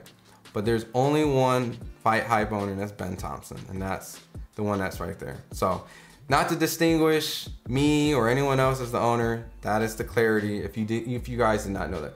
But as he says, he'll definitely jump on here. So you guys will have an opportunity to chat. We'll have some fun. Maybe we'll get some food and just chill on here and just vibe out. You can ask him a million questions and we just talk about boxing, because I'm telling you right now, this dude Ben has so much knowledge about boxing that I'm lucky and privy to just have access to. And there's some things I can talk about. This is where some I get my knowledge from. And then some of the things I'm not allowed to talk to because it's not, official or not allowed to. But this dude Ben is very knowledgeable about boxing. And at the end of the day, I think he should be recognized in the Hall of Fame. Biased opinion, but that's just me. But that was a robbery. Dude was allowance contract and messed up the bag. Don't forget, AB and Dan Garcia came up together. Garcia bank account stacked. Hitchens is trash. Damn. Everyone's allowed to have a bad night, right? Or an unknown opponent might be a lot better than what people say. This is what makes Matchroom exciting. And this is why I was kind of talking about Brandon. They do at least deliver fights, right? So I watched that fight. He ain't no headliner. Moulton put on a show. You talking about Cormel Moulton? Mountain? Am I thinking of someone else? Someone needs to interview Wilder. Someone will. Someone will. Rematch Room Eddie is a jinx. Ben, I've been around since boxing talk, my friend. Keep doing your damn thing. That man has been around for a long time. If he's talking about boxing talk, yes, he knows Ben Thompson very well. So, beyond, above the media, thanks for supporting FightHype, and obviously thanks for supporting Ben. Are you saying let Cormel Moulton? If you're saying Cormel Moulton, it's M-O-T-O-N. I just want to make sure I'm not mistaken who you're talking about. But yeah, Cormel is nice, dude. That last fight was very, he's definitely got my attention. And I got to see him spar Richardson Hitchens. I obviously don't want to talk about the sparring in details because it's sparring. But I was very impressed out of Cormel. And to be fair, I'm very impressed with Richardson Hitchens, I just think that maybe the Gustavo Lemos guy might be a little bit better than what we kind of give credit for. But I know that Richardson Hitchens had a higher expectation. So fights like that, you're supposed to deliver. When you fight a guy that nobody really knows, that is not the time when you don't have your best performance, right? So, and he could be maybe the future world champion of the world. We don't know. But as a like in the business of marketing, you don't have your bad performances or tough performances with guys you never heard of. And so, regardless if he was good or not, it didn't do him any favors. The young champions are being avoided by the cash cows in divisions, and that is boxing. Welcome to the live space. 100%. That won't be Eddie's fault if any would lose unless it goes to a highway division. Facts. Right? If you're as good as they say you are, you win your fights, right? Matchroom reminds me of 2000 boxing. Great fights, upsets, new guys emerging, giving themselves a new name, new players. Kind of like HBO boxing after dark, right? When you get those kind of weird upsets and stuff like that, or like a Kelly Pavlik emerges and beats a Jermaine Taylor. I agree. I can see that, and that's why I don't knock Matchroom. It's just when you talk about building stars, you have to be careful, and that's where some of the fans are like, well, that sucks. We don't want them to be coddled up, right? Like, so there's the business aspect, but then you also have to develop an actual good fighter. And that formula can sometimes either work out where you build a big star that beats everybody and he becomes that global phenomenon where he can entertain inside and outside the ring, or you kind of set your guy up for one of the most hellacious ass whoopings on the big stage because they have been coddled to the big fight, and when it's time to show out, they don't perform. So yo, the good old days. They don't know nothing about those TNT chats. See, no, Haney Ryan, the cash cows 140, and they want all the smoke. Booz needs a better PR, social media team. He has everything to be looked at like a Tank Davis and Crawford. He needs to fight a big name and drop him. So it's boxing, dude. That's the tough part, man. Like, can you become a big star without having a big fight? You can, but it's really hard. Let me see. I think. All right, cool. Real quick, I'm gonna go to a quick intermission. I gotta do something for my son, so I'm gonna throw this right here. I'll be right back.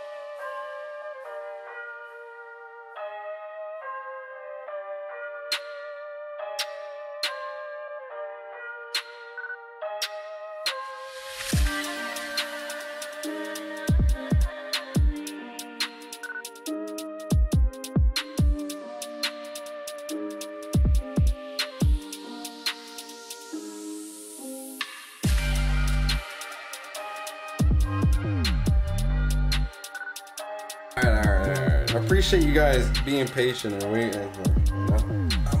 I'm back. You know how it's like. If you got kids out there, man, you gotta. Kids come first, right?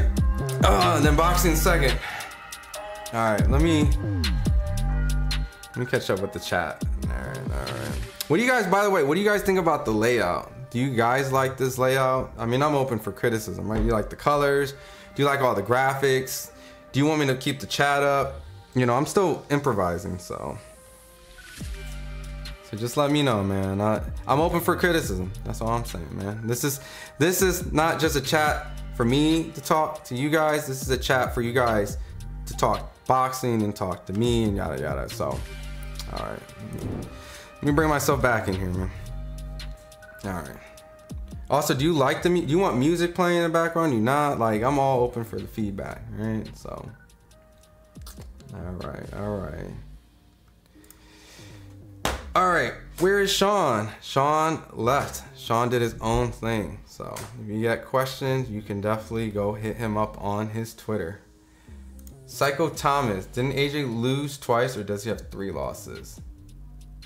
AJ has 3 losses. Shaggy started his own channel. I'm glad y'all doing lives. I can honestly see Boots versus Rocha. Alright. Because you're taking titles, that's unexpected. Alright. Let me speed down here a little bit. Alright. So outside of like Boots, right? Signing with Matchroom. Do you see other fighters signing to Matchroom to fight Boots, right? Do you see anyone, does Boots bring, kind of like, you know, when Canelo signs somewhere, is Boots a good enough signing for other people to want to fight Boots and sign to him? Or is this just a great move that Matchroom got when they got a blue chip, top champion that they're just not going to lose, you know? Because I don't think anyone's going to go over there and want to sign a Matchroom to fight Boots. Not at all. Like, why? Where can I catch up? Let's see. Cormel Moulton versus Kid Austin. Cormel Moulton is like a lot smaller than what you guys think. Like, he's not a 135 pounder, so those things. You can skip over my comments, Ron. No, man, I'm not gonna skip. I mean, I guess I'm skipping around a little bit. There's so much. I'm just trying to catch up, like, in modern chat. So, no. All right, so I'm just gonna go already to the. So I apologize that if I missed a lot of the chat. I'm just trying to catch up. So, all right, let me start right here. Boots was signed to Showtime. He was never signed to PBC. Facts. Never folded. So that was Steven Espinosa's kind of gig to kind of bring him over to PBC. You know, that was the relationship that Boots had, and now he's with Matchroom. Boots with Matchroom, definitely a smart move. I think we can all agree on one thing. Boots is back. He's about to fight. He's about to fight in the summertime, and we as boxing fans aren't upset with that, right? Because he's been out of the ring for a year. Now, the one thing that we also agree is we wish he was fighting Spence, Terrence Crawford, Keith Thurman, right? But there's a pattern. Most of those names outside of Bud are signed with PBC. So our biggest concern, while we're happy that Boots is back, is who does he fight? I hope, like the boxing fan in his chat, that if he gets a tune-up in his first fight, that he can get a name that is sexier than Conor Benn. Because we get it. Conor Benn is big in the UK, it could be in Saudi Arabia, but I personally hope that he can get a name that I care for, man. And I'm not saying that the Blair fight is the fight or things like that. But I just hope that he can get some fights like a Virgil Ortiz, right? That makes sense. He is signed to DAZN at this, or Matchroom, which is on DAZN. So if you can give me a Virgil Ortiz fight out this deal, I'm cool with that.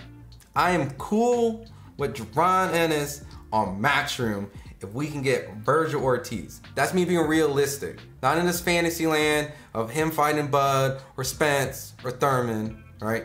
I'm in a realistic mindset. If they can build towards a Virgil and Boots fight, you did your job, Matchroom, as a boxing fan. You did your job. So, Cormel finna be the Amazon poster child for boxing like Floyd. Watch. Cormel is a spoon-fed fighter. I want to say spoon-fed, right? But every fighter is match-made, right? And his last opponent was tough. I'm telling you, dude, Cormel be out here knocking out a lot of people, and he's sparred Tank and Shakur and Richard Hitchens and Keyshawn Davis, and they all say the same thing, like the kid is good. So for this kid, he faced Anthony Cuba, 7-0.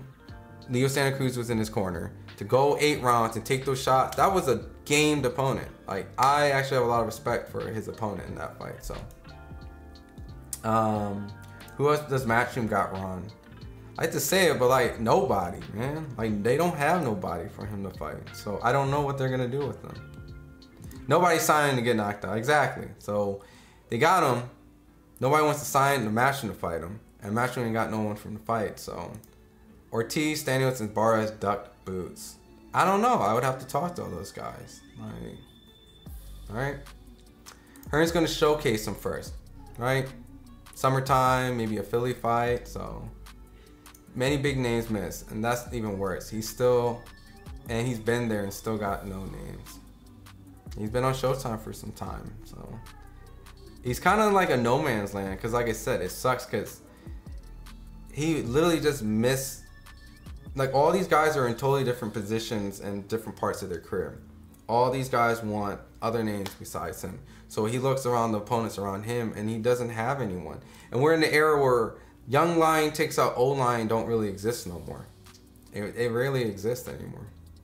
So we can't pass the torch. There's no Larry Holmes and Ali. There's no, you know, Hector Camacho sending Sugar Ray Leonard, you know, out. There's no Oscar De La Hoya versus Chavez. You know, there's no Canelo Alvarez versus Miguel Cotto, you know. And really we almost got it. It was supposed to be Spence versus Pacquiao. But when you sit there and think, would Pacquiao beaten Spence potentially?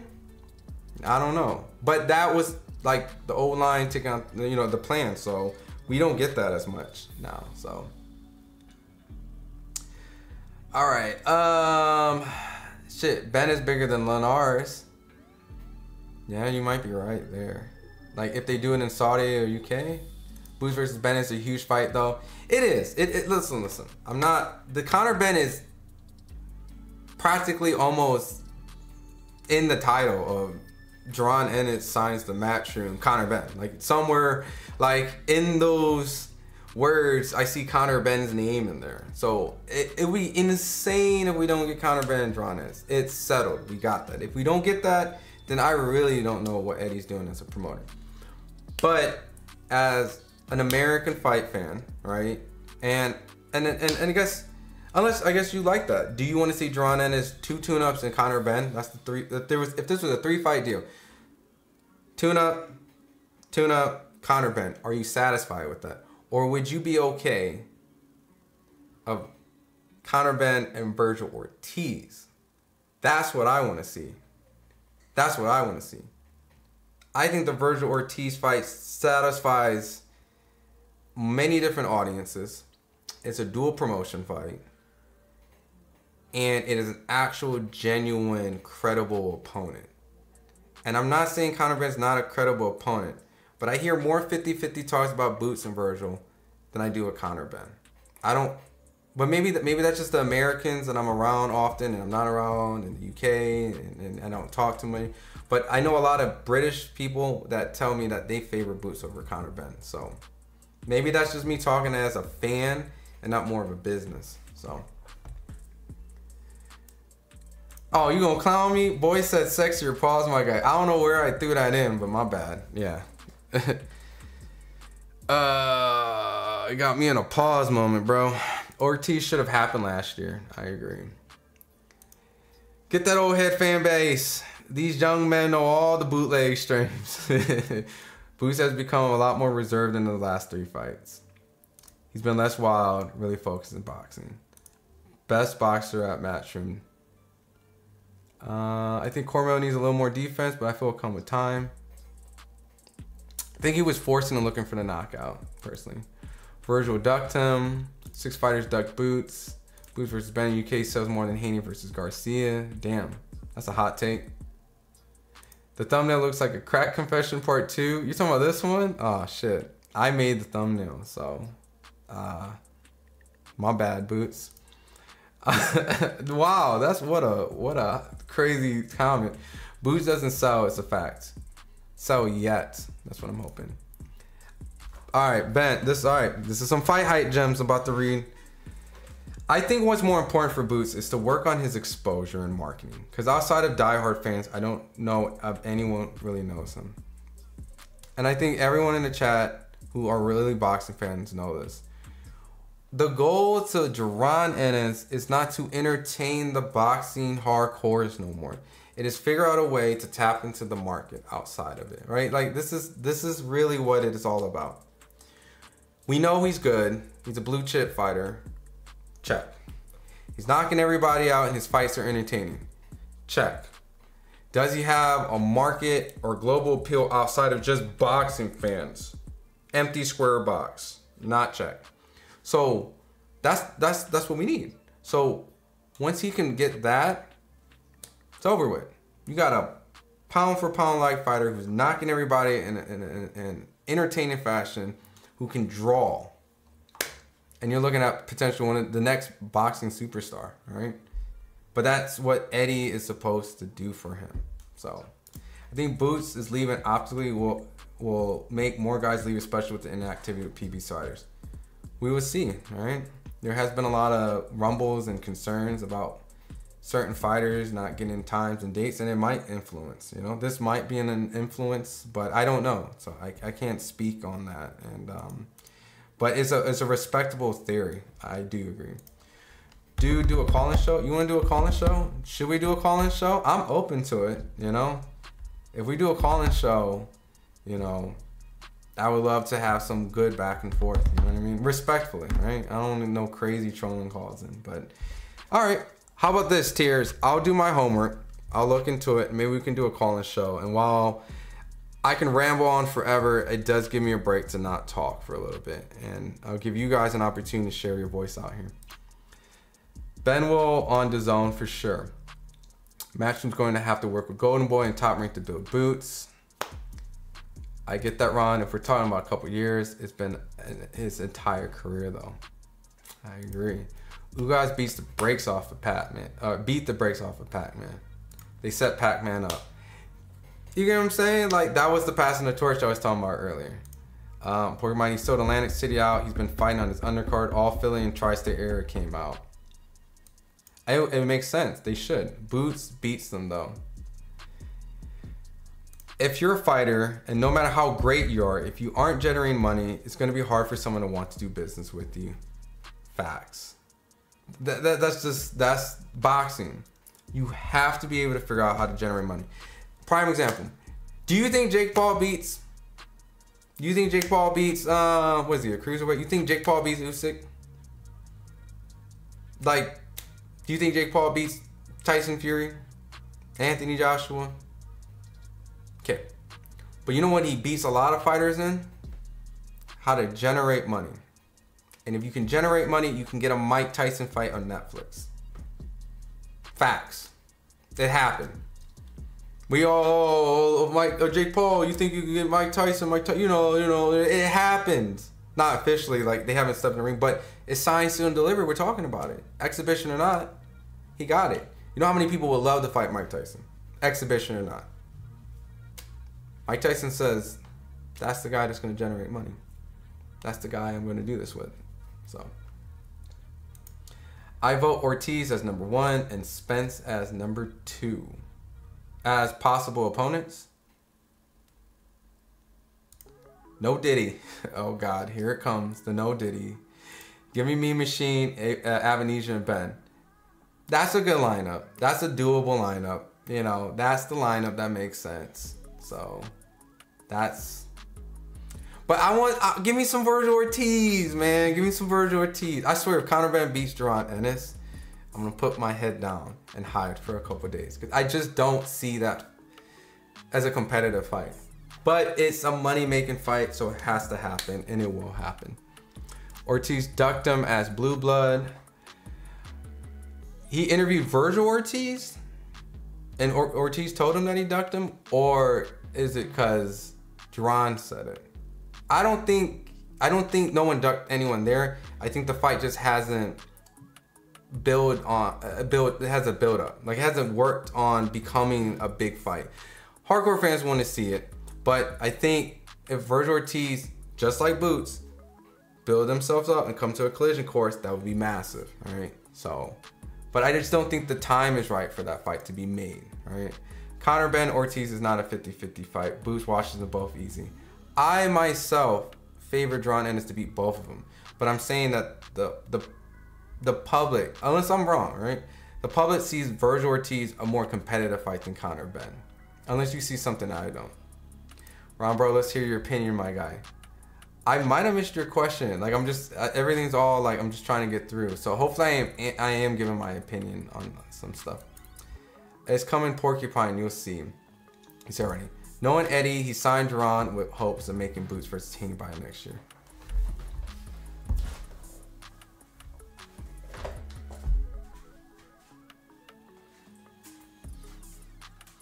I'm gonna leave this stream. Look, I don't want that fight to happen. To me, it just doesn't make sense. Like, as a boxing fan, right? Like, right away. But knowing Eddie, if I see Haney versus Jaron Ennis, I'm gonna plead the fifth right now. If that fight gets made, I'll give a full breakdown of that fight. But it's not real, so I don't want to see it. It's pointless right now. Devin's at 140. He's a sizable 140 guy, and Jaron is a extremely big 147 pounder.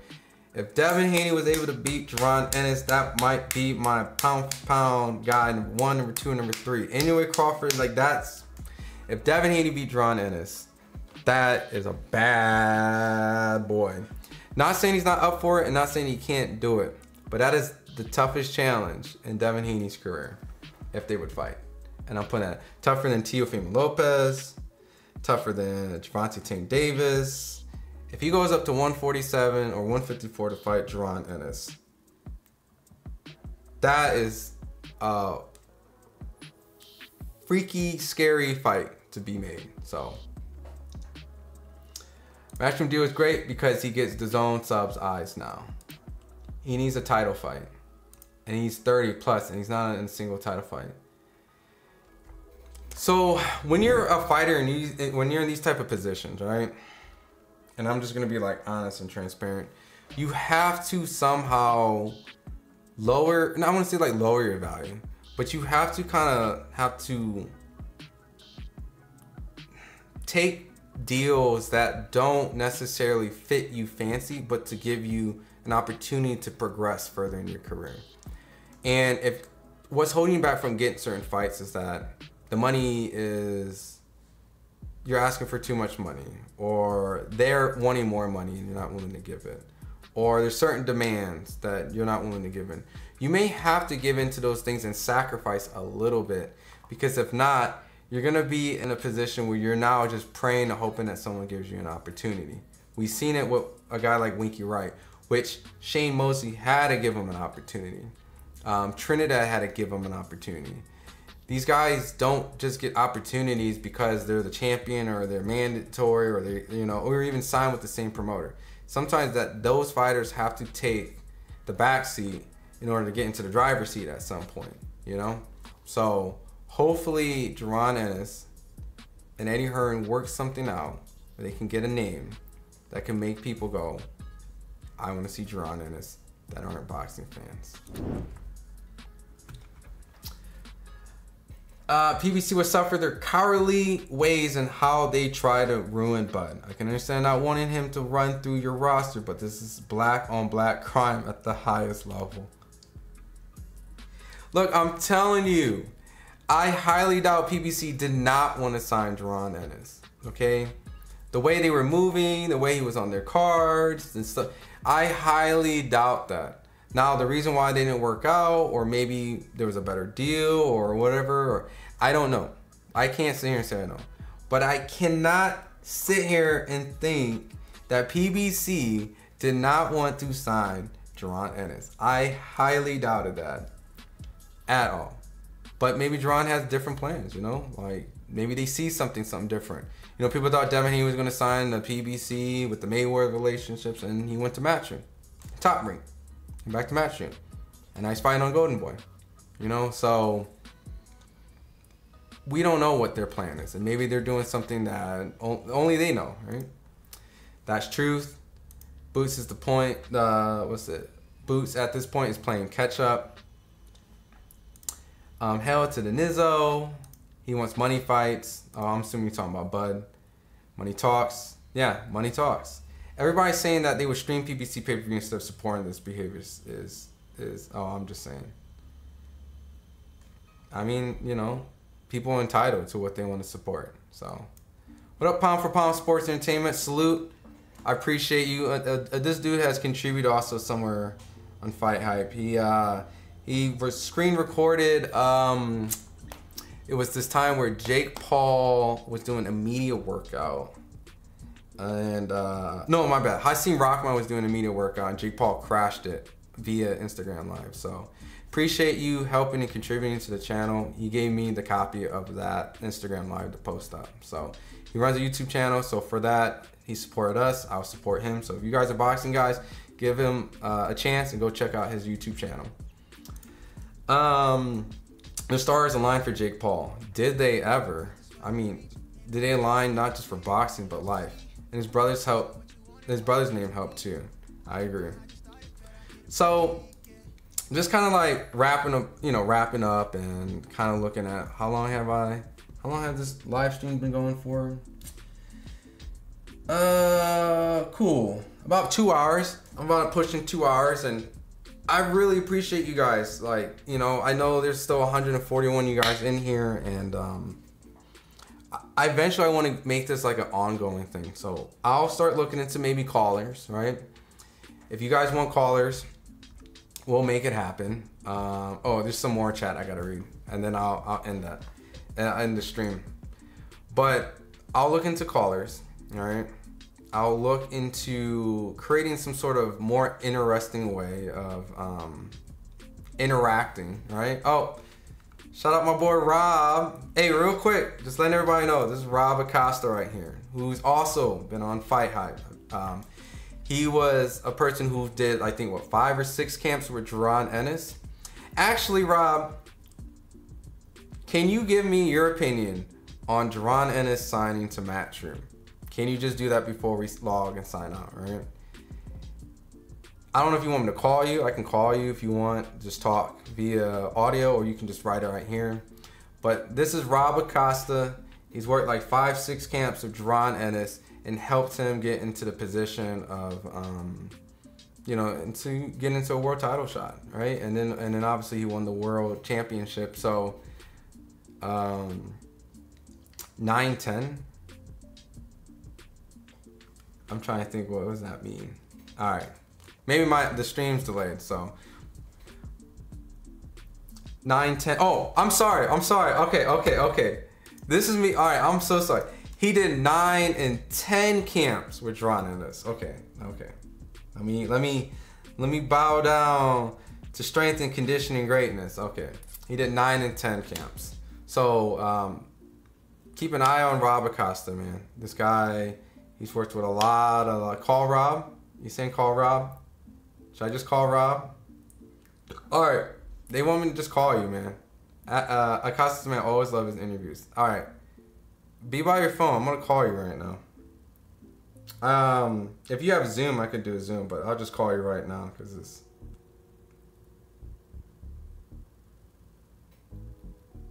Cut that out, bro. We live, bro. Hold on. I'm doing it the ghetto way, if he answers. Yo, bro. Yo, I got you live on a phone call. It's not all sexy and Zoom, but would you want to give your thoughts, right, on just him signing? Just personal opinion. On No, I mean, there's not really much to talk about. I just hope that go ahead, that's cool. All right, I got you live. I got you on my mic. So, just what's your thoughts on Jaron signing with Matchroom, seeing that you did like 9 to 10 camps with Jaron? Say it again. Oh, since you did like 9 to 10 camps with Jaron Ennis, you were his strength and conditioning coach for like, I don't know, 4 or 5 years. What's your thoughts on him moving to Matchroom? Hold on, let me take my headphones off. All right.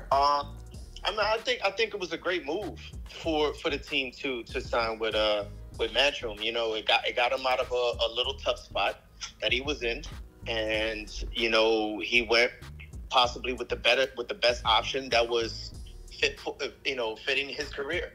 You know, now what the future holds, that I don't know. You know what I mean? There is a lot of guys, a lot of potentials that he can fight at that with Matchroom. And the great thing is that he'll be internationally recognized, which is also awesome. But as far as what the fans want to see, you know, hopefully they can make that Crawford fight in Saudi Arabia. And if that's not an option, then I guess they'll see what else is there. You know, obviously a lot of the guys, they're on PBC, right? I'm sure that you hear, all right, you know, Barrios and Spence and Thurman. So seeing him go to Matchroom, is there anyone for Matchroom? I know there's Conor Ben, and I know Bud's a free agent, but is there anyone really there for him that you see that can be made to help him become a more marketable star? Yeah, of course, man. I mean, the Conor Ben is always a good option. You know what I mean? But of course, like, you know, he got to be clean. You know, you can't be testing hot and to be doing some, you know, fighting it at that high caliber. You know what I mean? So hopefully that's on the table. As far as any other 147 pounders, I know that Eddie would do whatever it takes to try to make those fights happen. With Crawford possibly going up to 54, it's a big chance that he could vacate all the belts. And if he does vacate all the belts, then that gives Boots the best opportunity to become, you know, undisputed in that weight division.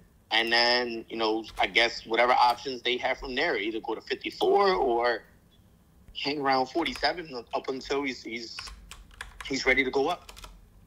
All right, I kind of flirted out this idea, right? And don't shoot me, right? I'm just revisiting back in time.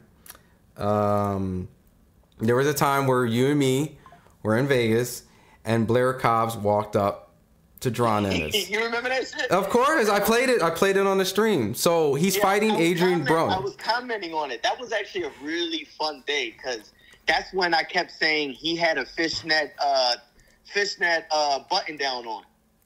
Yeah. And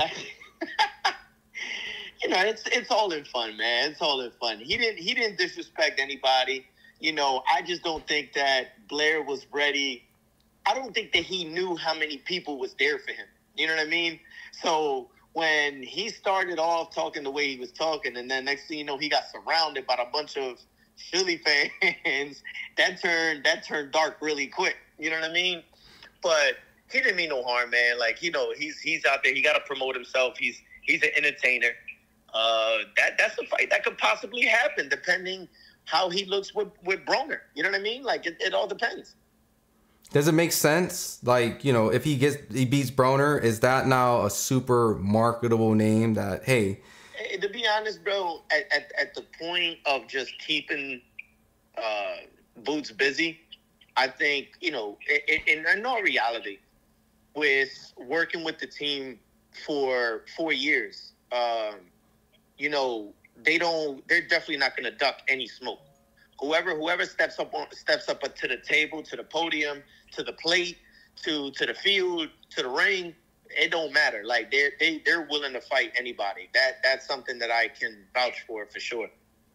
It's just all depends on who's willing to accept, and then is it still, you know, high risk with a low reward. You know what I mean? Now with signing with Eddie, could that still be an option, or will the reward match the high risk? You know, he's coming back fighting in summer. I'm only suspecting, right? I don't know. I'm not going to pretend I know, and I'm not saying that you know either. We're just, you know, summer, Philly. Would that be a crazy, like, would Philly show up to Jaron Ennis defending his title in the summertime? Like, would that be big there? Yeah, I think, but you know what? Like, in reality, there's a lot of fans here in Philadelphia that just love him. You know what I mean? They genuinely love him, and you know, he's always kept it classy with his personality. He's very approachable. You know what I mean? And so with that being said, if he goes out there and he gets something where the fans can travel to, best believe Philly will be in the building. I'm not saying that it's going to be 15, 20, 30,000, but they're definitely coming in the building. And if they're coming in the same way that the Eagles fans travel with their team, it's going to be loud. Lastly, just a couple quick questions. Yeah, it just turned into like an interview, right? I'm sorry, I'm just used to doing interview mode. Obviously, he's going to be with Matchroom, which is on DAZN. Do you think Virgil Ortiz and Boots is something that Eddie can do, or probably not? Because, you know, Eddie and Oscar, they don't always see eye to eye.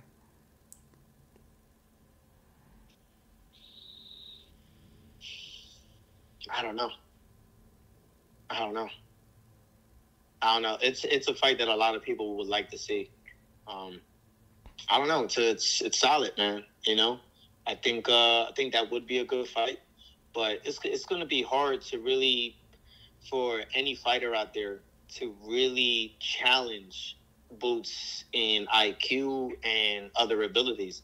So it's tough, man. Like he's coming in, he's getting hot around the time where there's the competition of someone challenging him to put his hand in his bag and pull out some nice tricks are not as great, because his talent, you know, is really crazy. You know what I mean? So I think what everybody really wants to see is just Crawford and him, and then they'll, you know, go from there. He's at 147. You know, he's getting bigger. Do you see this year, you know, because you were a strength and conditioning coach for about 9 to 10 camps, and, you know, you kept him sharp and in shape for so many, you know, years and so many camps. Do you feel that pretty soon he might be a 154 pounder, or is his body still a 147 pounder from what you remember? No, I mean, he's very athletic, man. So and his frame is pretty big too. So I do know that you know, he's just strong all the way around. He's strong. He's really athletic, and you know, if he makes the decision to go up to 54, then you know, it's by choice that he can handle it, not that he can't make the weight. He could definitely continue at 47 for as long as he wants to, you know. But in reality, like that 154, if that's where his legacy can continue, then that's where it goes. You know what I mean? I don't really, you know exactly what right now what's going on, but yeah, that'll be interesting for him to go to 54, and then like who's at 54 that can really take him, you know, that can really challenge him though? Who's there? Mm-hmm. Well, you know, Rob, we got the Charlos. They're on their way out. You know what I mean? And they dominated 54 for a while. You know what I'm saying? You got Tim Tszyu, you got Fondora, you got Erickson Lubin, you got Brian Mendoza. You know, you got a few guys. Brian Mendoza is a tough dude. That'd be interesting. You got Brian Castano. You know, there's a lot of guys at 54 who can really put their foot on the gas. But you know, it's hard to go in there to compete against somebody that's versatile. Well, I was about to say, well, Rob, he's with Matchroom. So are any of these fights going to be realistic? Like, is he going to get these fights? I don't know. Whatever they decide, that's what they go with. You know what I mean? I'm gonna entertain two. This is what the chat's been talking a lot, right? We had obviously all the Bud stuff and all that stuff, but these two names, because it's Matchroom, right? And these are, you know, Eddie's really good at kind of creating fights that are very different, right? And what I mean different is like more about, instead of protecting the fighters, you're just gonna match them up, right? So Matias from 140 to 147, or Devin Haney versus Jaron Ennis. Like, do you like any of those? Like, because those are Matchroom fighters at the moment. No. And why is that?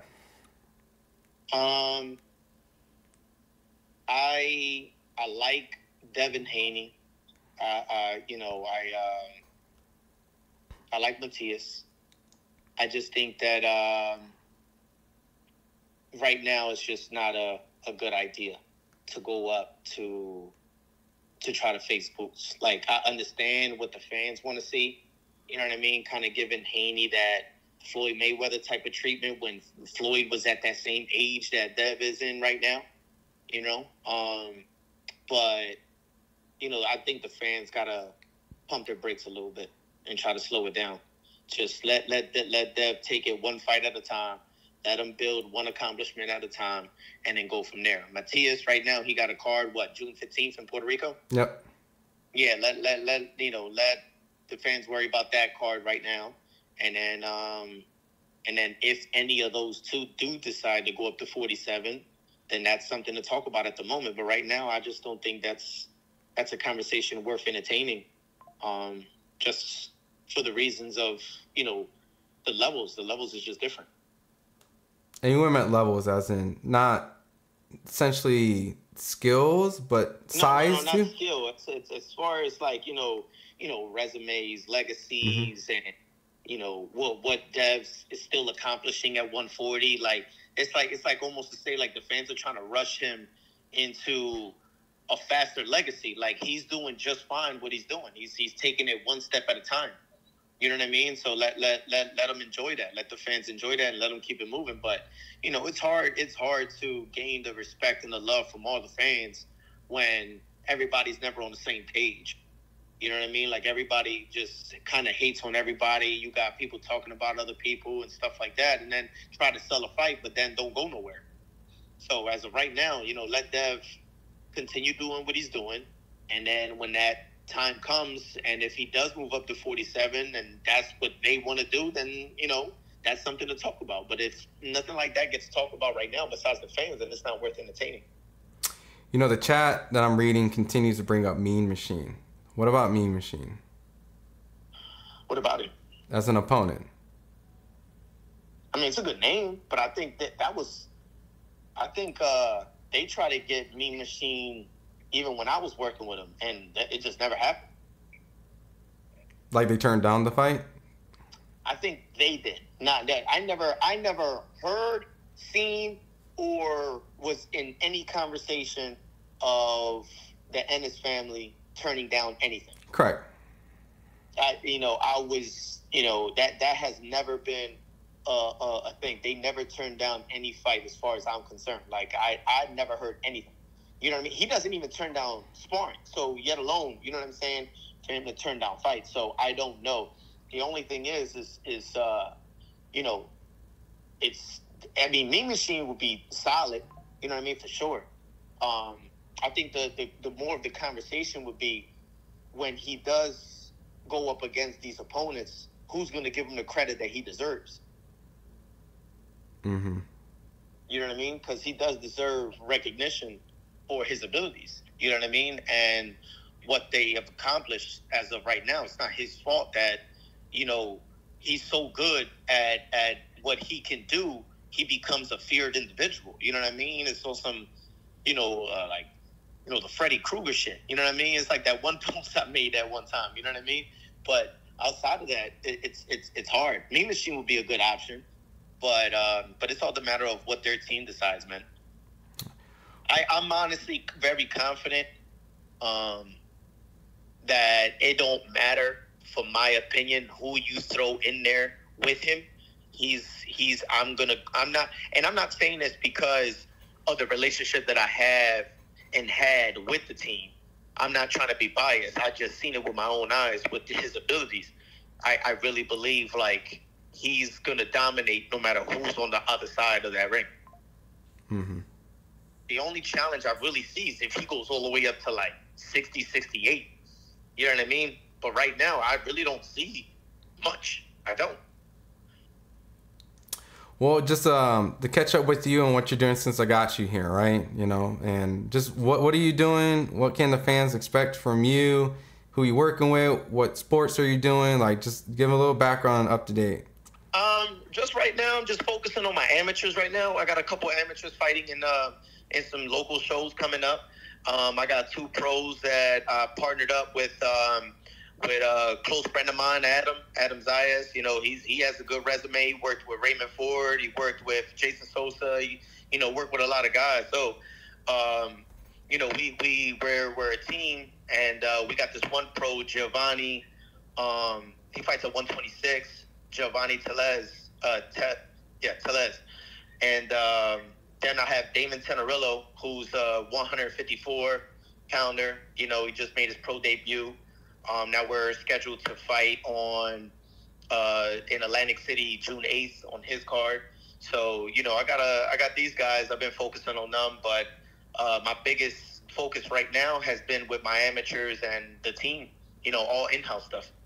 I haven't really been putting myself out there to try to get outside work or, you know, anything like that. You know what I mean? Like, and no one has really needed any services, and if they did, you know, the negotiations always tend to fall apart. So, you know, I just stick with my guys and keep it moving. Well, look, I appreciate you. It's kind of like a drop-in interview. I just saw you in the chat. My girl was like, "Yo, man, call Rob," right? So why not, right? This is what this is for, right? I appreciate it, man. Just you know, just you know, it's a good thing. You know, this is all good things, and hopefully boxing changes, and we can try to leave the politics out, and these fighters can get their shine, and you know, all these guys get the recognition that they deserve, man. That's all. Well, I appreciate you technically being my first interview live on this. So you're essentially a alumni. You know, funny. Didn't we always talk about this though? We did. We always talked about this, and it was just funny. It was funny too because when you went, I was going through my some comments that people left on some other stuff, and I accidentally clicked the live at the top. And I saw that you were live, so I said, all right, let me see what he's talking about. And then I didn't expect all this to happen. You know what I'm saying? But yeah, you know, if you call, I'm going to answer the phone. So. Yeah, my girl says good to hear you from you. So, you know, yeah, it's likewise. She says you're the man. So, like I said, appreciate you, you know, because, you know, we got to chat. People, you know, they're here. You're privy to stuff, and you have, you know, a solid opinion. So, like I said, I appreciate you dropping in, and it's a great way to end this. So, you know, thanks for making the live. Sure, I'll be out Vegas pretty soon, man. I want to take a couple of my guys out there to get some work. So, you know, we'll be traveling to different gyms, and you know, of course, I gotta check out my boy Larry. So, you know, we'll see what's going on. Perfect. Well, let me know, you know, and then maybe we can do something. Maybe I'll bring you by. You'd be live with me or something. So we'll just. Yeah, no problem, bro. All right, man. Take care. Yeah, you too. All right, look at that, you know? I mean, look, I do have some graphics, right? Hear me out. Shout out first and foremost, Rob Acosta, right here. We have a lot of his interviews on here on Fight Hype. This is right here. This is what he looks like, hence why I put it up. And he's a really great person. Like, he was, you know, at one point, I'll let him kind of say it. There's a lot of stuff that I know about things like that, who he almost worked with and certain things, certain fighters and stuff like that. I'll let him speak and I'll ask questions. And but yeah, Rob has been an instrumental part of Jaron Ennis. So if you're a fan of Jaron, then you're probably a fan of Rob and you just didn't even know it. And like I said, I'm gonna have graphics. I'll work on maybe like getting a call-in thing, because look, I'm gonna give you guys a little sneak peek. The ones that are remaining. Look at this. Look at this. All right. This was a little thing. I tried to do a Demetrius Salita live, right? This is an example. But he wanted to do the interview off live, so I respect it. But I can put myself here. I could put a video here. And I can have a guest on the side, right? Pretty cool, right? But what if I want to have like a side-by-side conversation, right? Boom. All right. What if I want to have a whole panel? Like this looks like First Take, kind of, right? I got 3 right there. What if we really want to debate and get 4 people? What if I get 3 fighters, right? I got 3 fighters sitting right here, and all of them are debating and stuff like that, right? Maybe we can, you know how there's fight commentators? Like we got the Bradleys, and we got the, when there was Andre Ward and the Roy Jones and stuff. Like maybe we can coin our, let me move this back. Maybe we can coin our actual, here, I got so many graphics. This is what, yeah, there we go. How about this? Does this work? All right, cool. All right. How about we spend some time as a chat to coin our new fighter commentators, right? And what I mean by that is we'll still keep the same fighter commentators out there. We'll still have the Sean Porters, the Tim Bradleys, the Andre Wards, the Roy Jones, the Chris Algieri, the Paulie Malignaggi's. Keep them. It's not a replacement. But let's add. Let's create and add our own boxing real-time fighter commentators, because a lot of these fighters no longer fight. So they have the experience, they have the championship backgrounds, they have the notoriety. But we don't really have any of those fighters that commentate while they're still fighting, like when Roy did it or Dre did it. I think Tarver did it a little bit. He was still kind of fighting commentator. Lennox Lewis might have a little bit. Sugar Ray Leonard did. But those type of guys where we get fighters to commentate a little bit, break some stuff down, debate, but they actually would then go out and actually fight. So let's do that, right? Let's do that. I don't want to say these are auditions, but I'm going to start looking for some guys who are, top 5, top 10 maybe, hopefully, and have them kick off an opinion piece where then at that point, don't forget, oh, I'm sorry. Yeah, I forgot Abner Mars. See, there's a lot of them. So I'm glad. Abner Mars, George Foreman. There's so many, and I feel already bad for even doing this because I know I always forget. Anytime I make a list, I forget people, and I don't want to make it sound like they're not as important. But we can do something like that. So if you guys have any ideas of fighters you like that have really good insight, break things down, maybe like how they look as in like a commentary, we can do it big here too. So maybe shoot some in the comments after the video goes live if you think of anything. I'll probably start using my social media. I'll start using my Twitter, right? So this is my Twitter. Yeah, see, hold on. Let me go back to my other transition. My man Frank says, send your resume, right? So if you're a fighter out there and you think you can do it, right? You think you can have a good take, right? Let me put this up. And I'm gonna be sexier with all this stuff. Where's my boy Frank right there? All right, he said, where is it? Right there. Send your resume, right? So let's do that. Let's do that. Get Uncle Al in here. Look, if I ever got an interview with Al Heyman, I think I would change the boxing game completely. Anyone who gets an interview with him. Angel Garcia. My man said Angel Garcia. Get Zab Judah. Danny Garcia. Maybe we can get some Danny Garcia. You guys like Danny Garcia? Uncle Al. Oh, that's what you meant. Uncle Al needs to explain how he lost Ennis.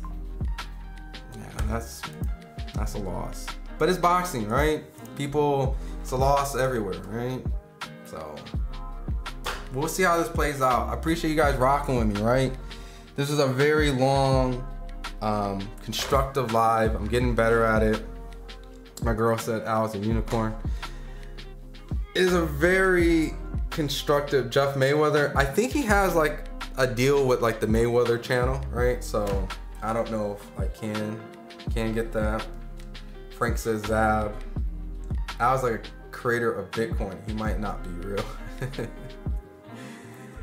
So I don't know. Maybe I'll start pitching the idea to some people. Say, hey, what do you guys think? Robert Garcia would do it. Ramiro Perez says, yeah.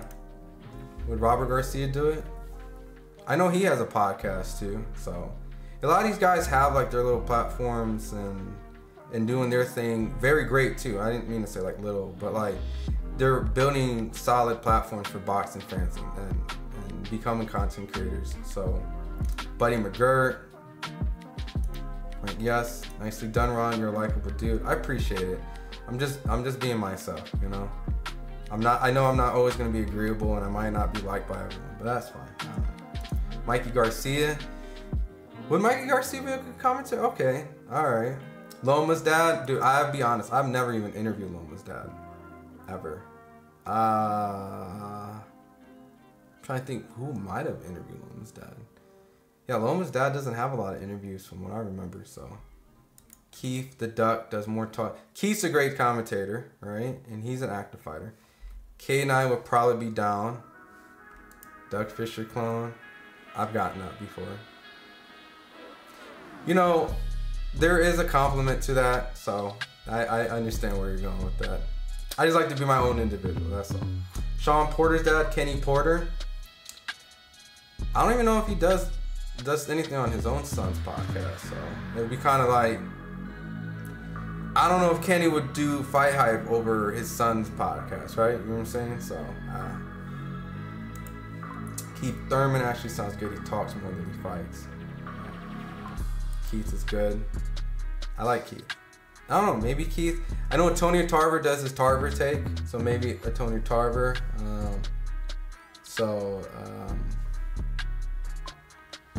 Whoa, yo, what if we had Rolly? Would you like Rolly as a commentator? Rolly Romero as a commentator? I think that would be fun, right? I think he'll be open to that, right? So, alright, well look, I can drag this thing on all day and I have to catch up on some news. I want to make sure I didn't miss anything on Twitter and Instagram because I'm sure there's people reacting to this whole Jaron Ennis news and stuff like that. So, once again, I definitely mean this from the bottom of my heart. I appreciate you guys rocking with me. You know, this is a growing pain. This is my social media right there. If you want to follow me on Twitter, I don't tweet. That's my Instagram as well. I don't Instagram either, but maybe I'll start doing it, you know. So right here, you can follow me right there. James Tony, Rolly the GOAT. Yeah. Julian Jackson still speaks well. Yeah, get Rolly. Rolly, he will want a paycheck. Man, Rolly and Fight Hype are like this, so, you know, Rolly's a real one.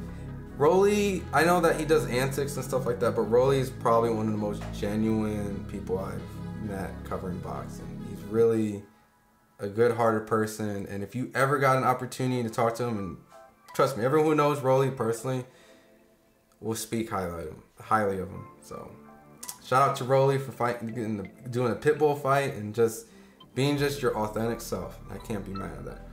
But like I said, I can do this all day. Appreciate you guys. If a good topic comes up, I might come back today. If not, I'll try to do something tomorrow morning. If you guys like these shows, just keep an eye out. I'm thinking somewhere maybe we're 9 a.m. to 12 p.m. ish. Depends on how I wake up, and you know, I got a newborn baby, so just kind of working out the father stuff. But I will try to make this a daily consistent thing first, and then maybe we can pick a slot where it's always this time at that time, and we'll do it. But Rolly versus Ryo, Winky Wright. Yo, I love Winky Wright. That was one of my favorite fighters growing up. It sounds cliche. His name was Ronald Winky Wright. My name was Ron, so how can you not? Like, little silly childish stuff, but I love Winky Wright as a fighter. So, but yeah, like I said, I'm rambling now. So I don't want to make this all day. So I appreciate you guys, and peace.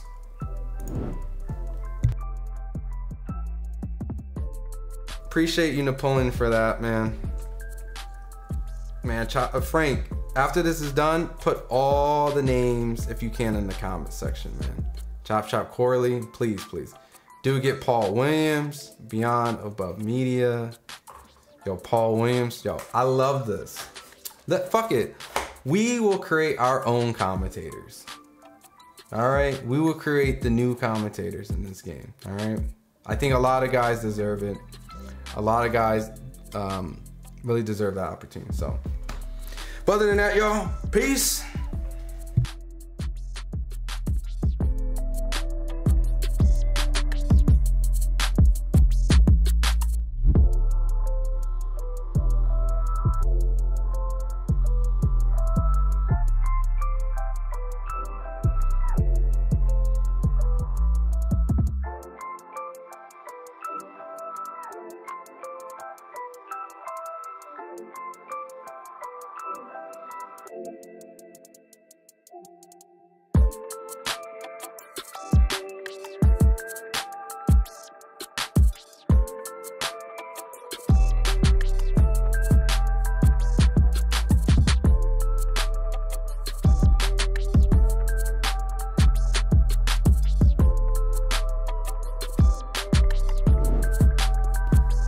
Hey yo, my bad. Now is officially ending. My girl caught me with the BRB stream. The stream is officially ending with the stream ending. Screen. Now it's officially peace. Appreciate you guys as always.